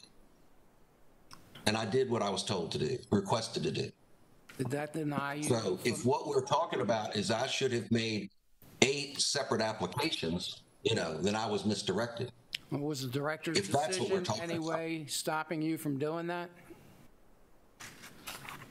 Well, we were told we had to appeal his decision, so yes, we're stymied because we have to seek remedy through the appeal process before we can seek other relief.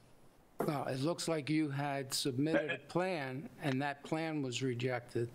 It seems like maybe you could have gone back and perhaps revised the plan and resubmitted. That wasn't offered as a solution. He's right. I don't know if it's there. And Mr. Chairman, if I may, management's we'll certainly requirement to give that sort of solution to a client.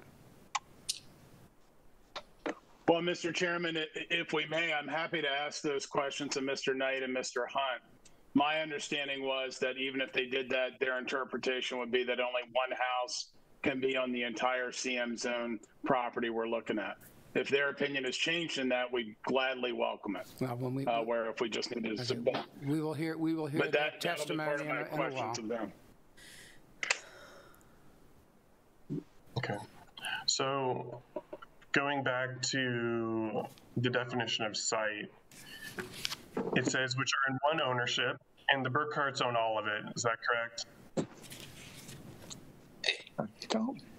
I mean, it's owned by a person. Greg Burkhart is the owner. He is probably the managing member of one of the LLCs.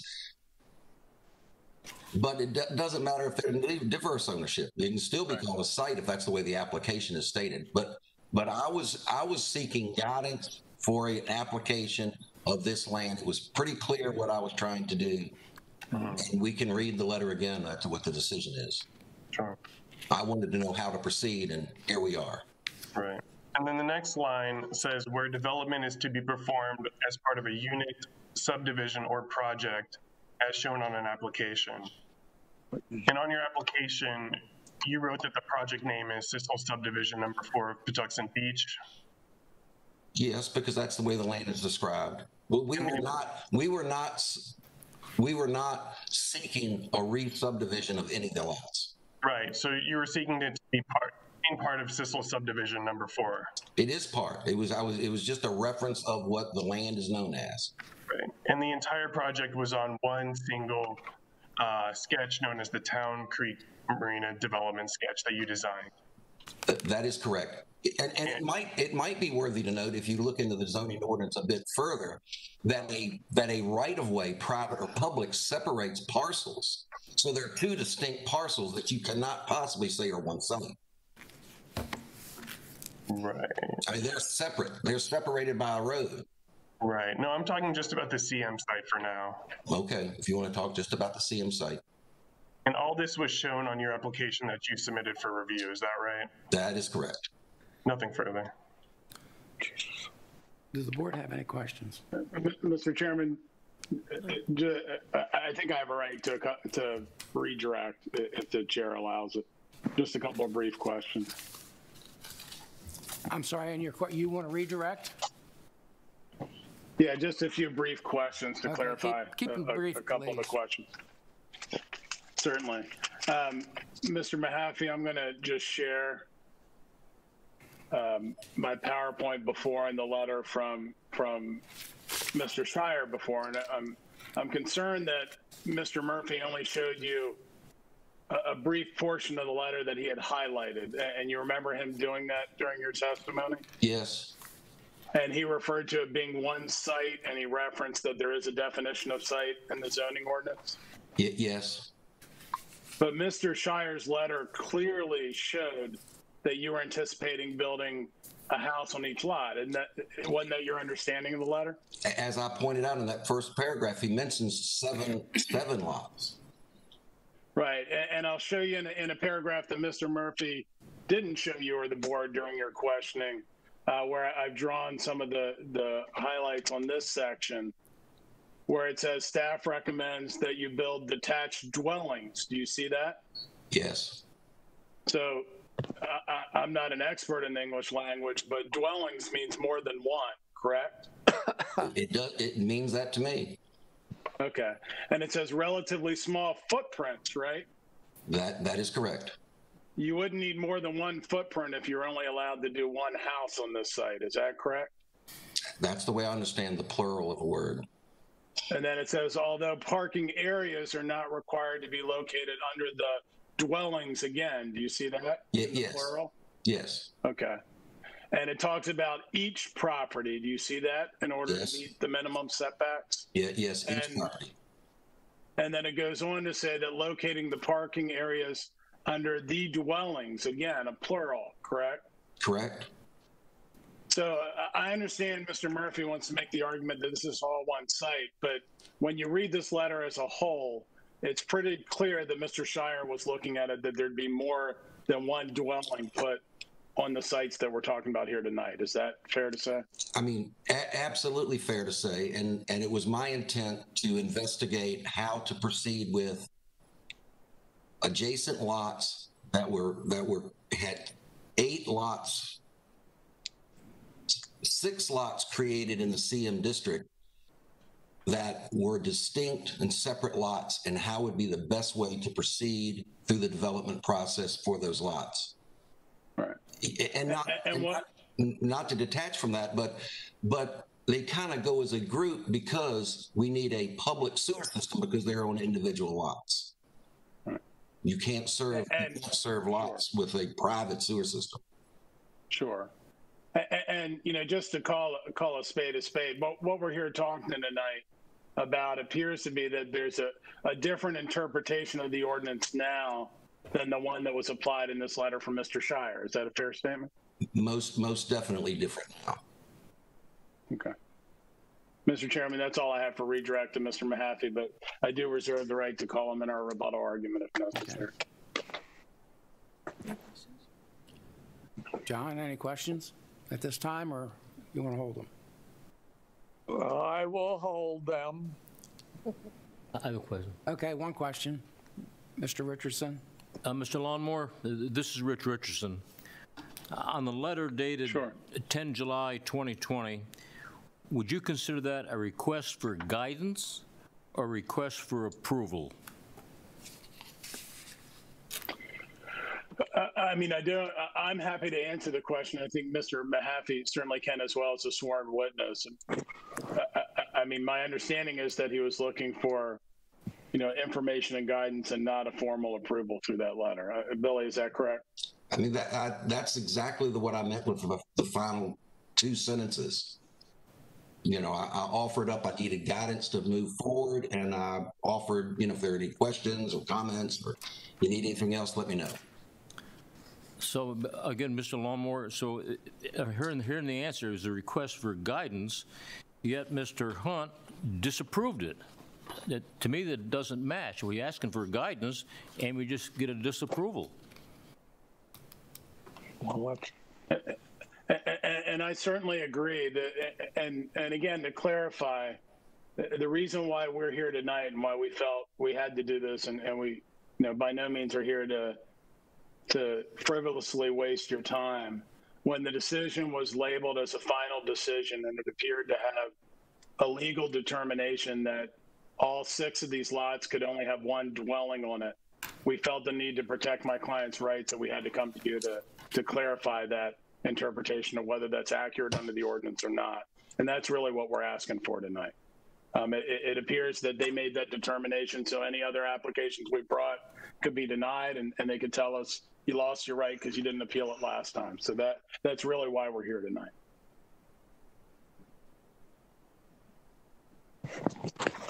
Okay, then I guess we'll move on to Mr. Murphy. If you want to let me know who's going to be testifying for you. And, excuse me, Mr. Chair, any other witnesses for Mr. Longmore? Not at this time. I will say that Mr. Murphy and I spoke before. I do have questions for either Mr. Hunt and or Mr. Knight, but we've decided I'll ask them as part of cross-examination, so not to double up witnesses. So I'll be happy to defer to Mr. Murphy to begin with those. Thank you. Mute button. Mr. Murphy, could you say that again and get off of mute? I'm muted, sorry, thank you. The witnesses will be, so first I said, thank you, Mr. Chair, and thank you, Chris. But after that, I said the witnesses will be Harry Knight and then Bill Hunt in that order. Is Bill Hunt, I have sworn in Harry Knight for the evening. Is Mr. Hunt there? He should be. Sir. I tried to take the oath before, but you didn't say my name. Okay.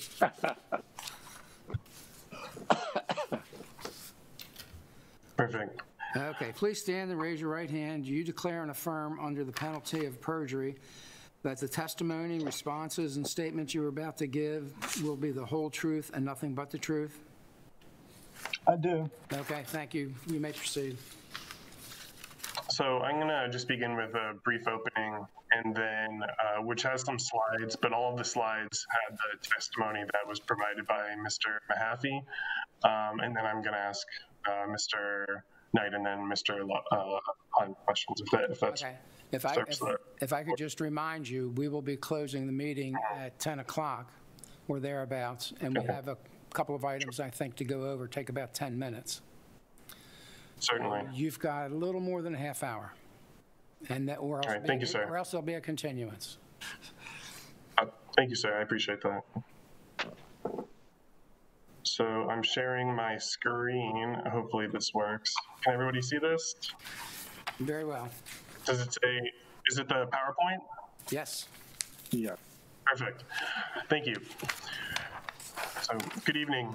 We ask that you uphold the decision of Director Bill Hunt and disapprove of the Town Creek Marina development sketch for 2 reasons. First, one of the proposed buildings in the residential medium density did not meet the 10-foot side yard setback standards. And second, the base density standards mandate that only one single-family dwelling per site in the commercial marine zoning district. In other words, one marina, one house. Here, the applicants proposed 6 single-family dwellings at one commercial marina in the CM zoning district. That's 5 more dwellings than are permitted at one marina.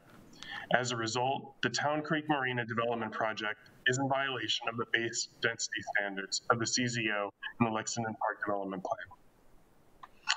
As for the RM zoning district, the 2019 Lexington Park Development Plan, Ordinance 2019-32, requires a 10-foot side yard setback for all principal structures in the RM zoning district. On the screen is the entire sketch plan. And then, as I showed in Mr. Mahaffey's testimony, I zoomed in to the area at issue.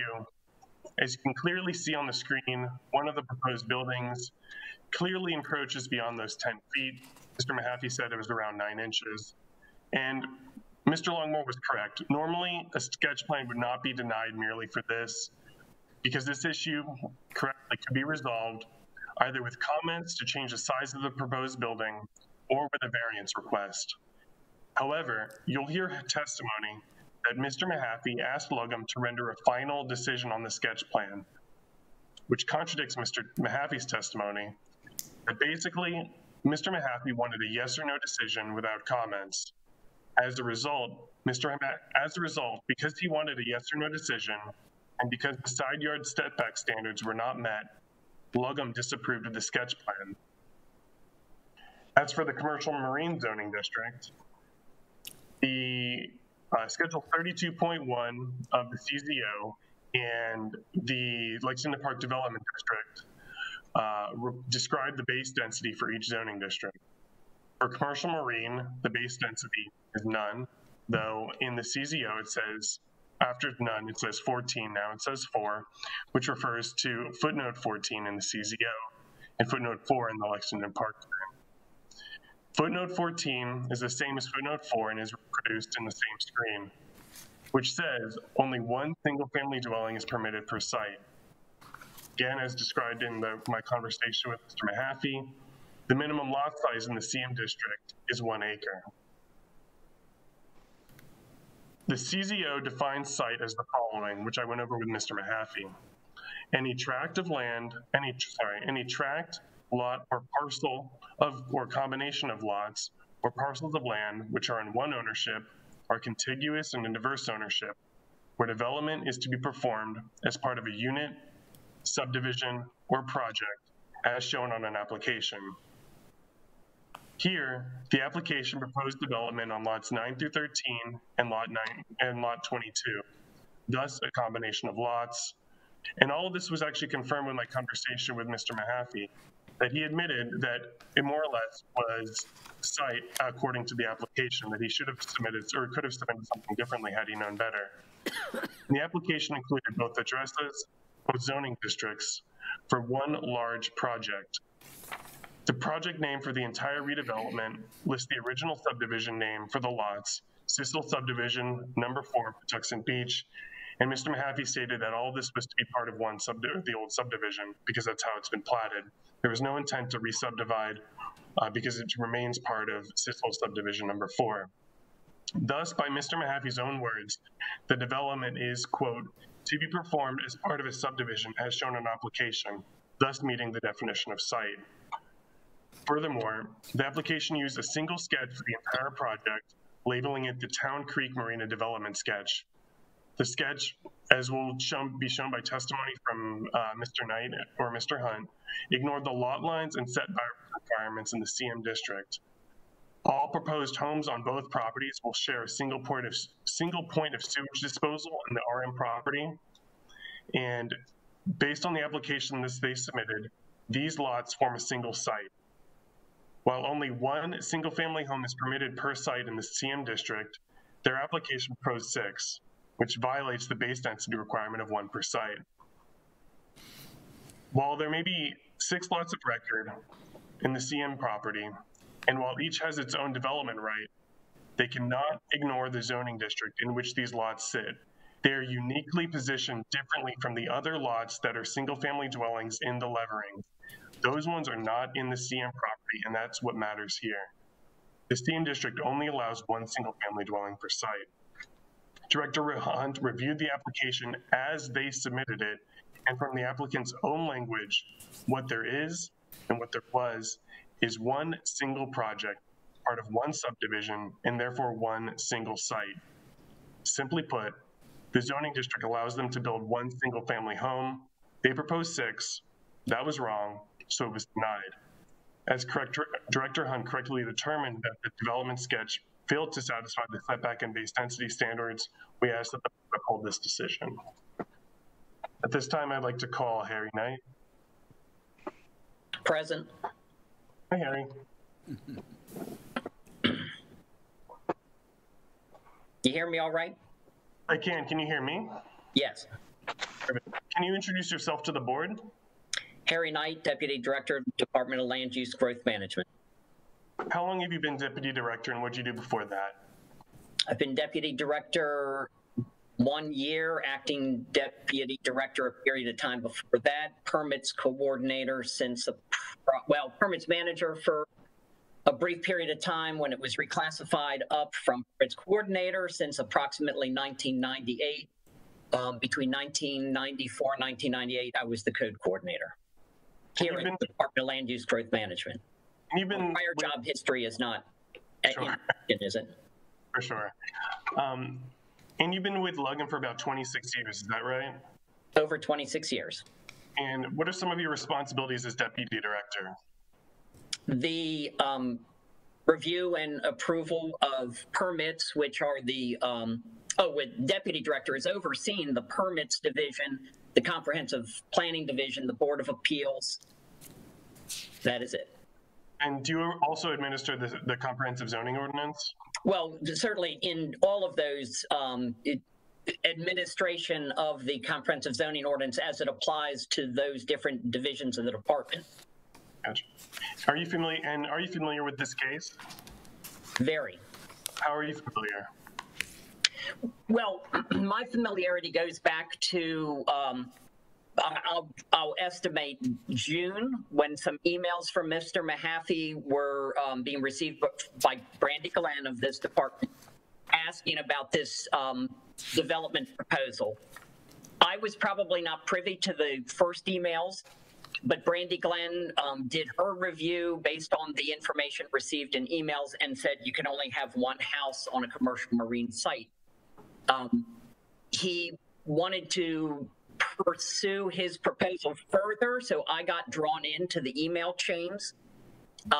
So I would agree with Mr. Mahaffey that he absolutely was trying to find a process forward because he had been told in numerous emails from Brandy and myself, and we conferred with the director, Bill Hunt, what is the appropriate answer based on requesting to put multiple single-family dwellings on this commercial marine site. And the consensus was it's not approvable because you can only have one single-family dwelling on the commercial marine site. I could dissect Mr. Shire's letter and show you how I interpret it differently, but I don't think we need to go back in time. The key is the definition of site as used in this development proposal. So when Mr. Mahaffey wanted guidance on how to move forward, I said, Mr. Mahaffey, sending us a slightly different email on the same subject is not going to change it. My advice to you is if you want to move forward, you apply for it. So he did. You'll get a formal decision. And as much as he said in his testimony that he was surprised at the abruptness of the response, my whole intention of having him apply was so that he would get a final director's decision that could be appealed so that he could move forward. Gotcha. And that's eventually what they did, correct? They appealed. That's why we're here tonight. That's why we're here tonight. Perfect. So let's look at the sketch plan as it was submitted. We have one property on the left that's zoned residential medium, one property on the right that's zoned commercial marine. Is that your understanding? Absolutely. I will add, Mr. Mahaffey claimed in his testimony that he was looking for critical area guidance. That was never brought up to me, and any suggestion that there's buffer issues is a non-issue because Mr. Shire's letter pointed it out, and our current zoning maps agree the property is zoned BMO, so you should be able to develop it without needing any critical area variances. Excellent. Thanks, Harry. So let's first talk about the property on the left, a residential medium. How long has it been zoned RM? Since September of 2019. Prior to that, it was zoned RL. And that's the RL that was referred to in Mr. Shire's letter? Correct. So the multiple dwellings referred to in Mr. Shire's letter is taking into account that at least 4 dwellings could have been built on the RL property and 1 on the CM, which is why it refers to multiple dwellings. But the part Mr. Longmore left off was in accordance with the comprehensive zoning ordinance. Right. And so prior to the letter, Phil Shire points out that per the comprehensive zoning ordinance, CM site one single-family dwelling. Mr. Mahaffey also brought up that he was told to switch duplexes to single-family dwellings detached. Of course, because duplexes are not allowed in the CM zone, but one single-family dwelling is per site. So it's unfair to characterize Mr. Shire's letter to say that when he says dwellings, he's just talking about this CM site. Is that correct? I agree. Gotcha. And there's 4 lots of record on the RM site, correct? That is correct. And what's on the property right now? What's built on the property? How is it On the RM site, I believe there's 2 mobile homes there. And the project proposes 2 new single-family homes detached, correct? Yes. It was not clear. Mr. Mahaffey's plan did not name what the proposed development. If you look in the lower right-hand corner, nowhere on the plan did it say what the buildings were going to be. They were labeled proposed building footprint. So I had to call Mr. Mahaffey for clarification, and that's why I wrote my note in the lower right-hand corner. He clarified mixture equals single-family dwellings detached plus marina per discussion via phone with Mr. Mahaffey, 10:40 a.m., July 24th, 2020. Gotcha. And so there's 4 lots, 2 houses, and the other 2 are going to be what? I believe all the buildings shown on this sketch plan are intended to be single-family dwellings detached. There are 4 lots on the RM property. On 2 of those lots will be single-family homes. Correct. And on the other 2 lots will be... a septic system supporting both the RM property and the CM site. And all of that's completely permissible in the RM district normally, correct? Those 2 uses. Septic systems supporting permitted uses in a zone are permissible. Notwithstanding the project, this part of the proposal was denied. Is that correct? The RM side? The only issue on the RM side was the zoning setback. And I agree that it was very trivial and easily resolved, but my concern was that if we were going to move forward, I should not give him comments asking for revisions. I should give him a firm denial so he could move forward with the appeal tonight. And on the screen is that firm denial, which was turned into an email, which was on Mr. Longmore's slide. Is that correct? That's correct. This is a computer printout of that same email? Yeah, it was put in the computer first and then copied and pasted into an email. Gotcha. But the content is the exact same. Exactly. And that denial for this says it doesn't conform to the 10-foot setback. And as Mr. Mahaffey said, that was 9 inches. Does that sound right? Yeah, I'll buy that. And for further view, we've done this before, but this is the issue. Is that right? That is an issue that Mr. Longmore brought up. Frankly, I don't think that issue was worth appealing. What's worth appealing is the use of the word site. Gotcha.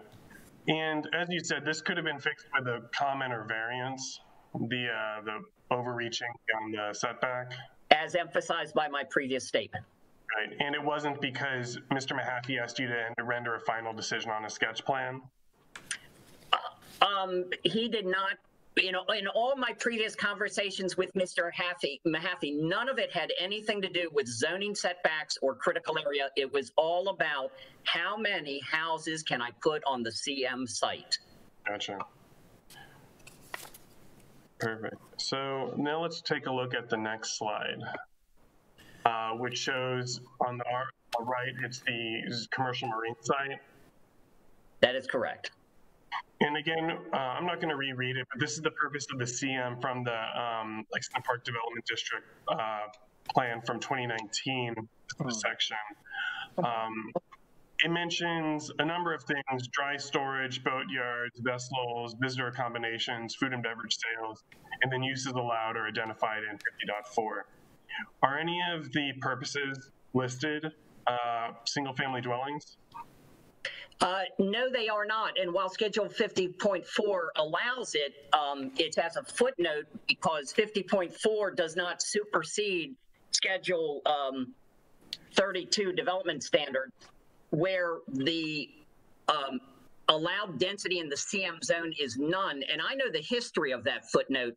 When the 2002 zoning ordinance was adopted, the allowed density in the CM zone was none, 0. You couldn't have any.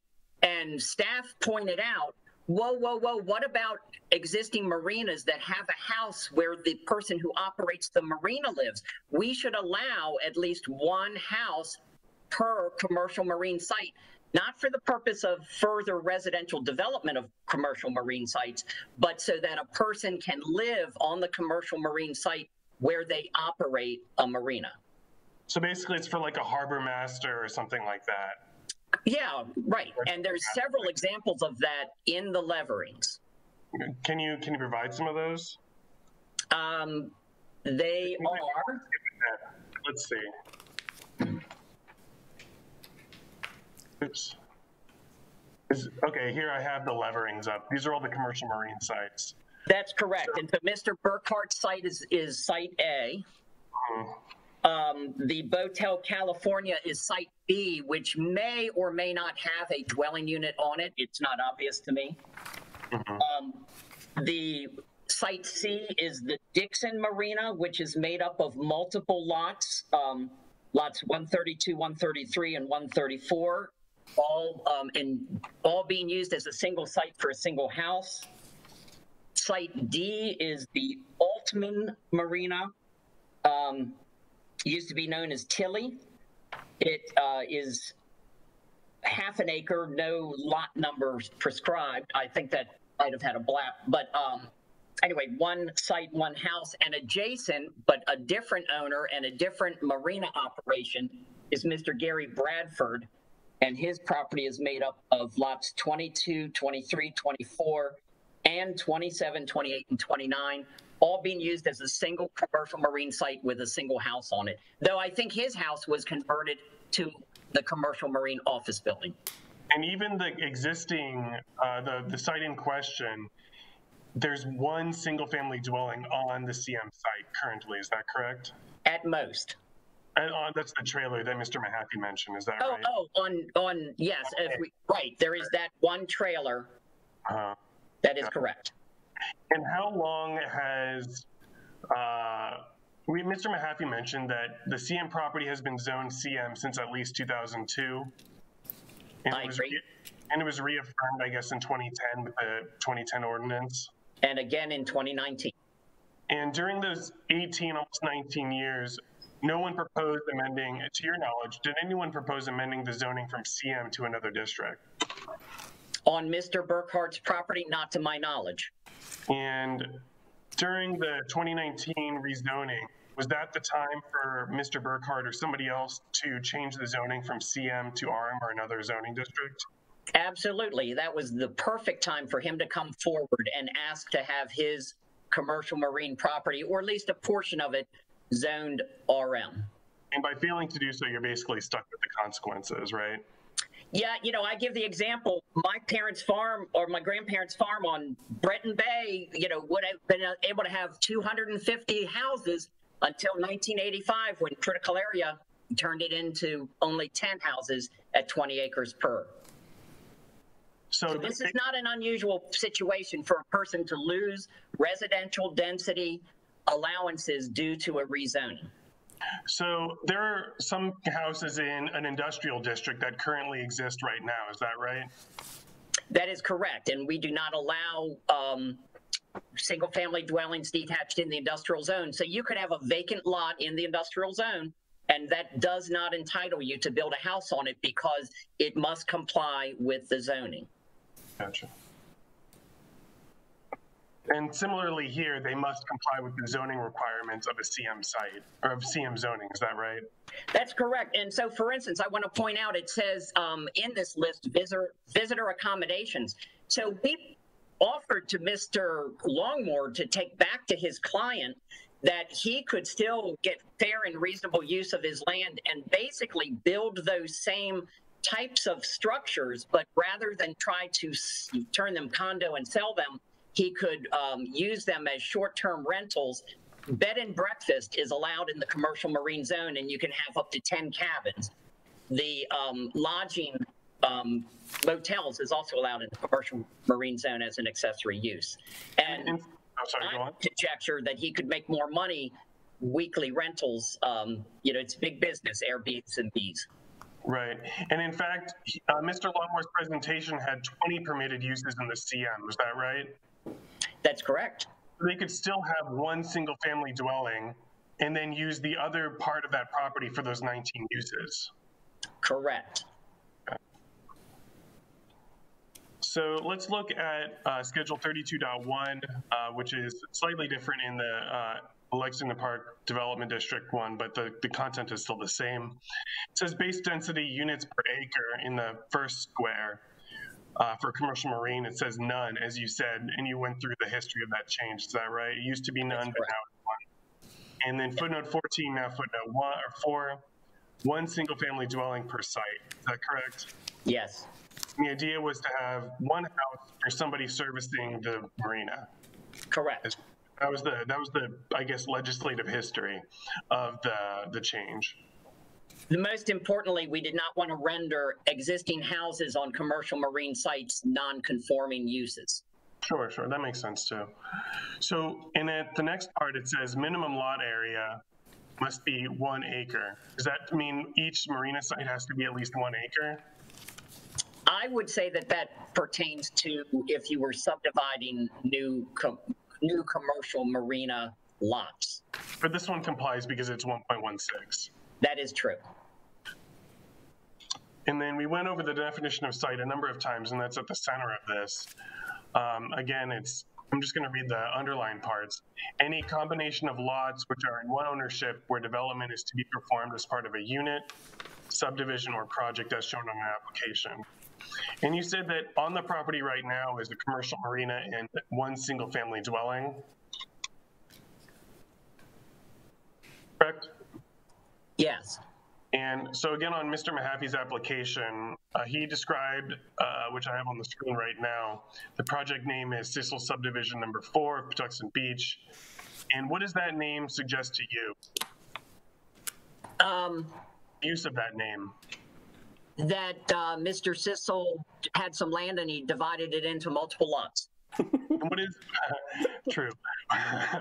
That's funny. What is Mr. Mahaffey's use of that name, of that as a project name, suggest to you? That he's took the name off the plat as a historical name for the property. Does it at all suggest that he intends it to be part of the same subdivision? Well, that's true regardless of what you call it. I mean, he could have called it Burkhart's redevelopment, but it is still lots in single ownership in the commercial marine zone submitted on a single application. Gotcha. And let's look at that sketch again. So he suggested placing 6 proposed buildings or 6 single-family dwellings on one commercial marine site. Is that allowed? That's what he proposed, but he can only have one per the current St. Mary's County zoning ordinance. Gotcha. So let's look at his cover letter. Let's just focus on the third highlight, where it says the property is divided into 2 zoning districts and the critical area overlay. Part of the land is in the CM zoning district with the LDA overlay, and part is in the RM zoning district with the same CA overlay district. Does this suggest to you that even the applicant views the properties as one single site? Oh, Jesus. I would feel very strongly that it was submitted to us as a single site, and it was submitted by the applicant. Okay. And again, let's take a look at the sketch. So Mr. Longmore in his appeal says that there are 10 lots of record at these addresses, which I don't disagree with.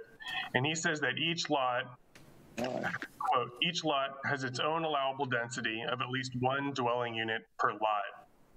Do you remember reading that? I'm sorry, where did I read that?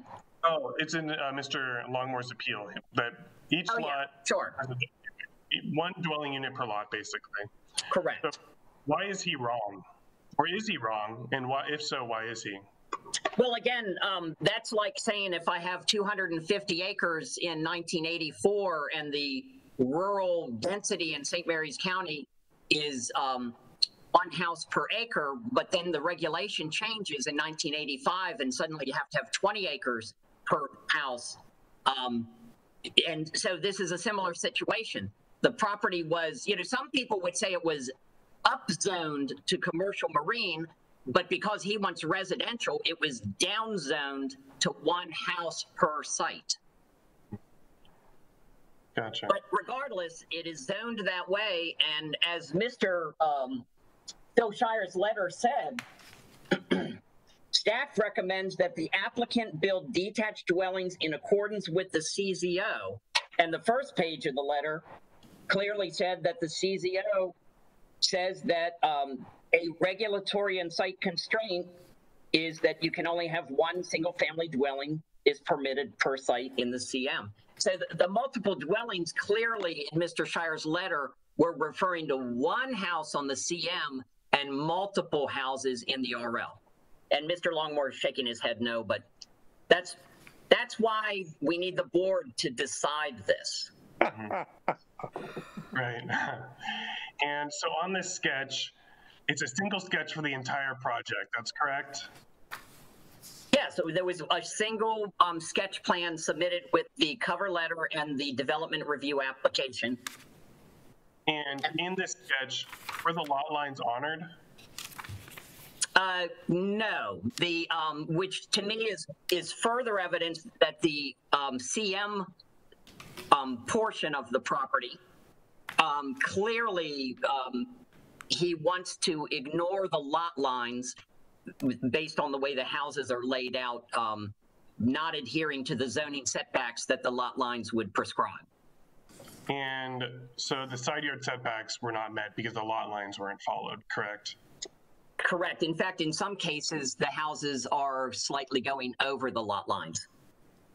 And hence inferring that they're not individual lots anymore, but it's a single site. And all the 6 houses on the CM site share a single point of sewage disposal, correct? Yes, it appears it's being developed as a single unit sharing a single septic system. And why? Is our interpretation of the word site unique to Town Creek Marina? It is not. We've used this opportunity to use an amalgamation of your land so that, in fact, it's very common in subdivisions. How many parcels can you assemble to get your overall gross acreage to then divide by the allowable density in the zone, which this zone only allows 1 house per site. And then that's how you figure out how many lots you can have in that zone. Regardless of what Schedule 50.4 says you're allowed to do in the zone, you still have to go back to the development standards schedule to find out what your allowable density in that zone is. And even tonight, the board looked at the 7-Eleven where there are multiple lots, but they were treated all as one site because of it was presented as one site. Is that correct? And yeah, and Mr. Longmore pointed that out himself. Right. And even so for example, another one might be the Ford dealership or the Chevy dealership in Lexington Park. Is that right? That's correct. They took 4 or 5 parcels, put them all together. You take the gross acreage, figure out what your overall floor area ratio and footprint is allowed to be. We don't have to look at property lines for setbacks internally. Is our definition of site denying the applicant reasonable use of the land? Not at all. And in fact, I would read Phil Shire's letter differently about doctrine of merger. His whole point of lot consolidation will not be required, as in you will not have to record an instrument in the Office of Land Records consolidating them as one because your development proposal alone makes them one. All right. Nothing further. Thank you. I think this might be a good spot to hold a meeting for this evening and talk about the continuance at a time certain in the future. And does anybody have any objections to doing that on February 11th, which is a regular meeting date for the board? And if I remember... I'm sorry, what was the meeting date, Mr. Chairman? Yes. What was the meeting date? I didn't hear you, Mr. Chairman. February 11th. There are 2 other cases that day, but we could do this one first, finish it up, and go from there. And then I guess we will begin... I'm sorry. We will begin with Mr. Longmore and his cross-examination of Mr. Knight. What are the other 2 cases? Mr. Not going to testify? The other 2 cases are critical area, that's disturbance true. in the Good critical point. area. Okay. Is Mr. Hunt going to testify? He will, yes. Okay, so then we'll continue with Mr. Hunt, and then we'll let Mr. Longmore go through a cross-examination of both of them.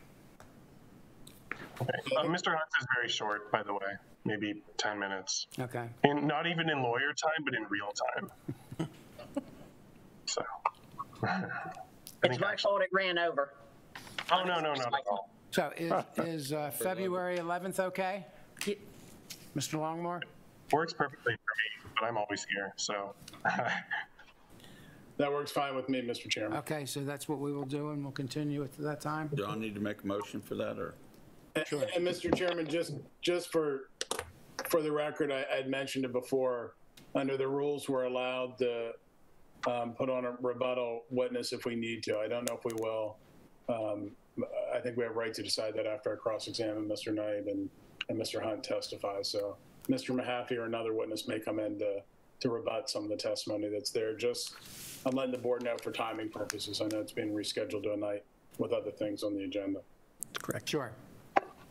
Okay, in the matter of ZAAP 20-1746 Town Creek Marina Appeal, I'd like to make a motion to continue the hearing to February 11th.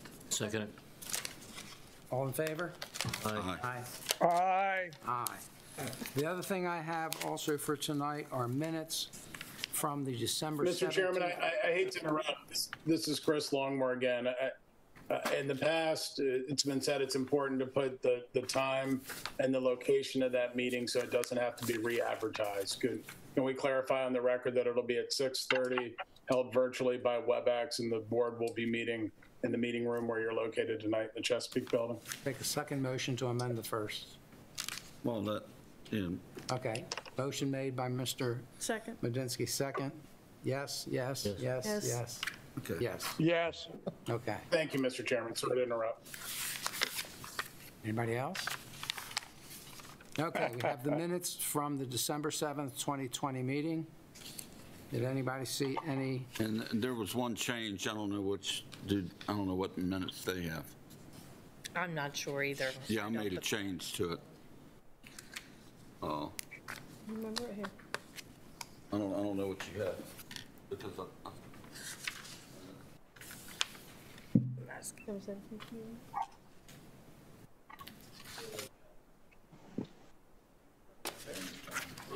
On the board docs.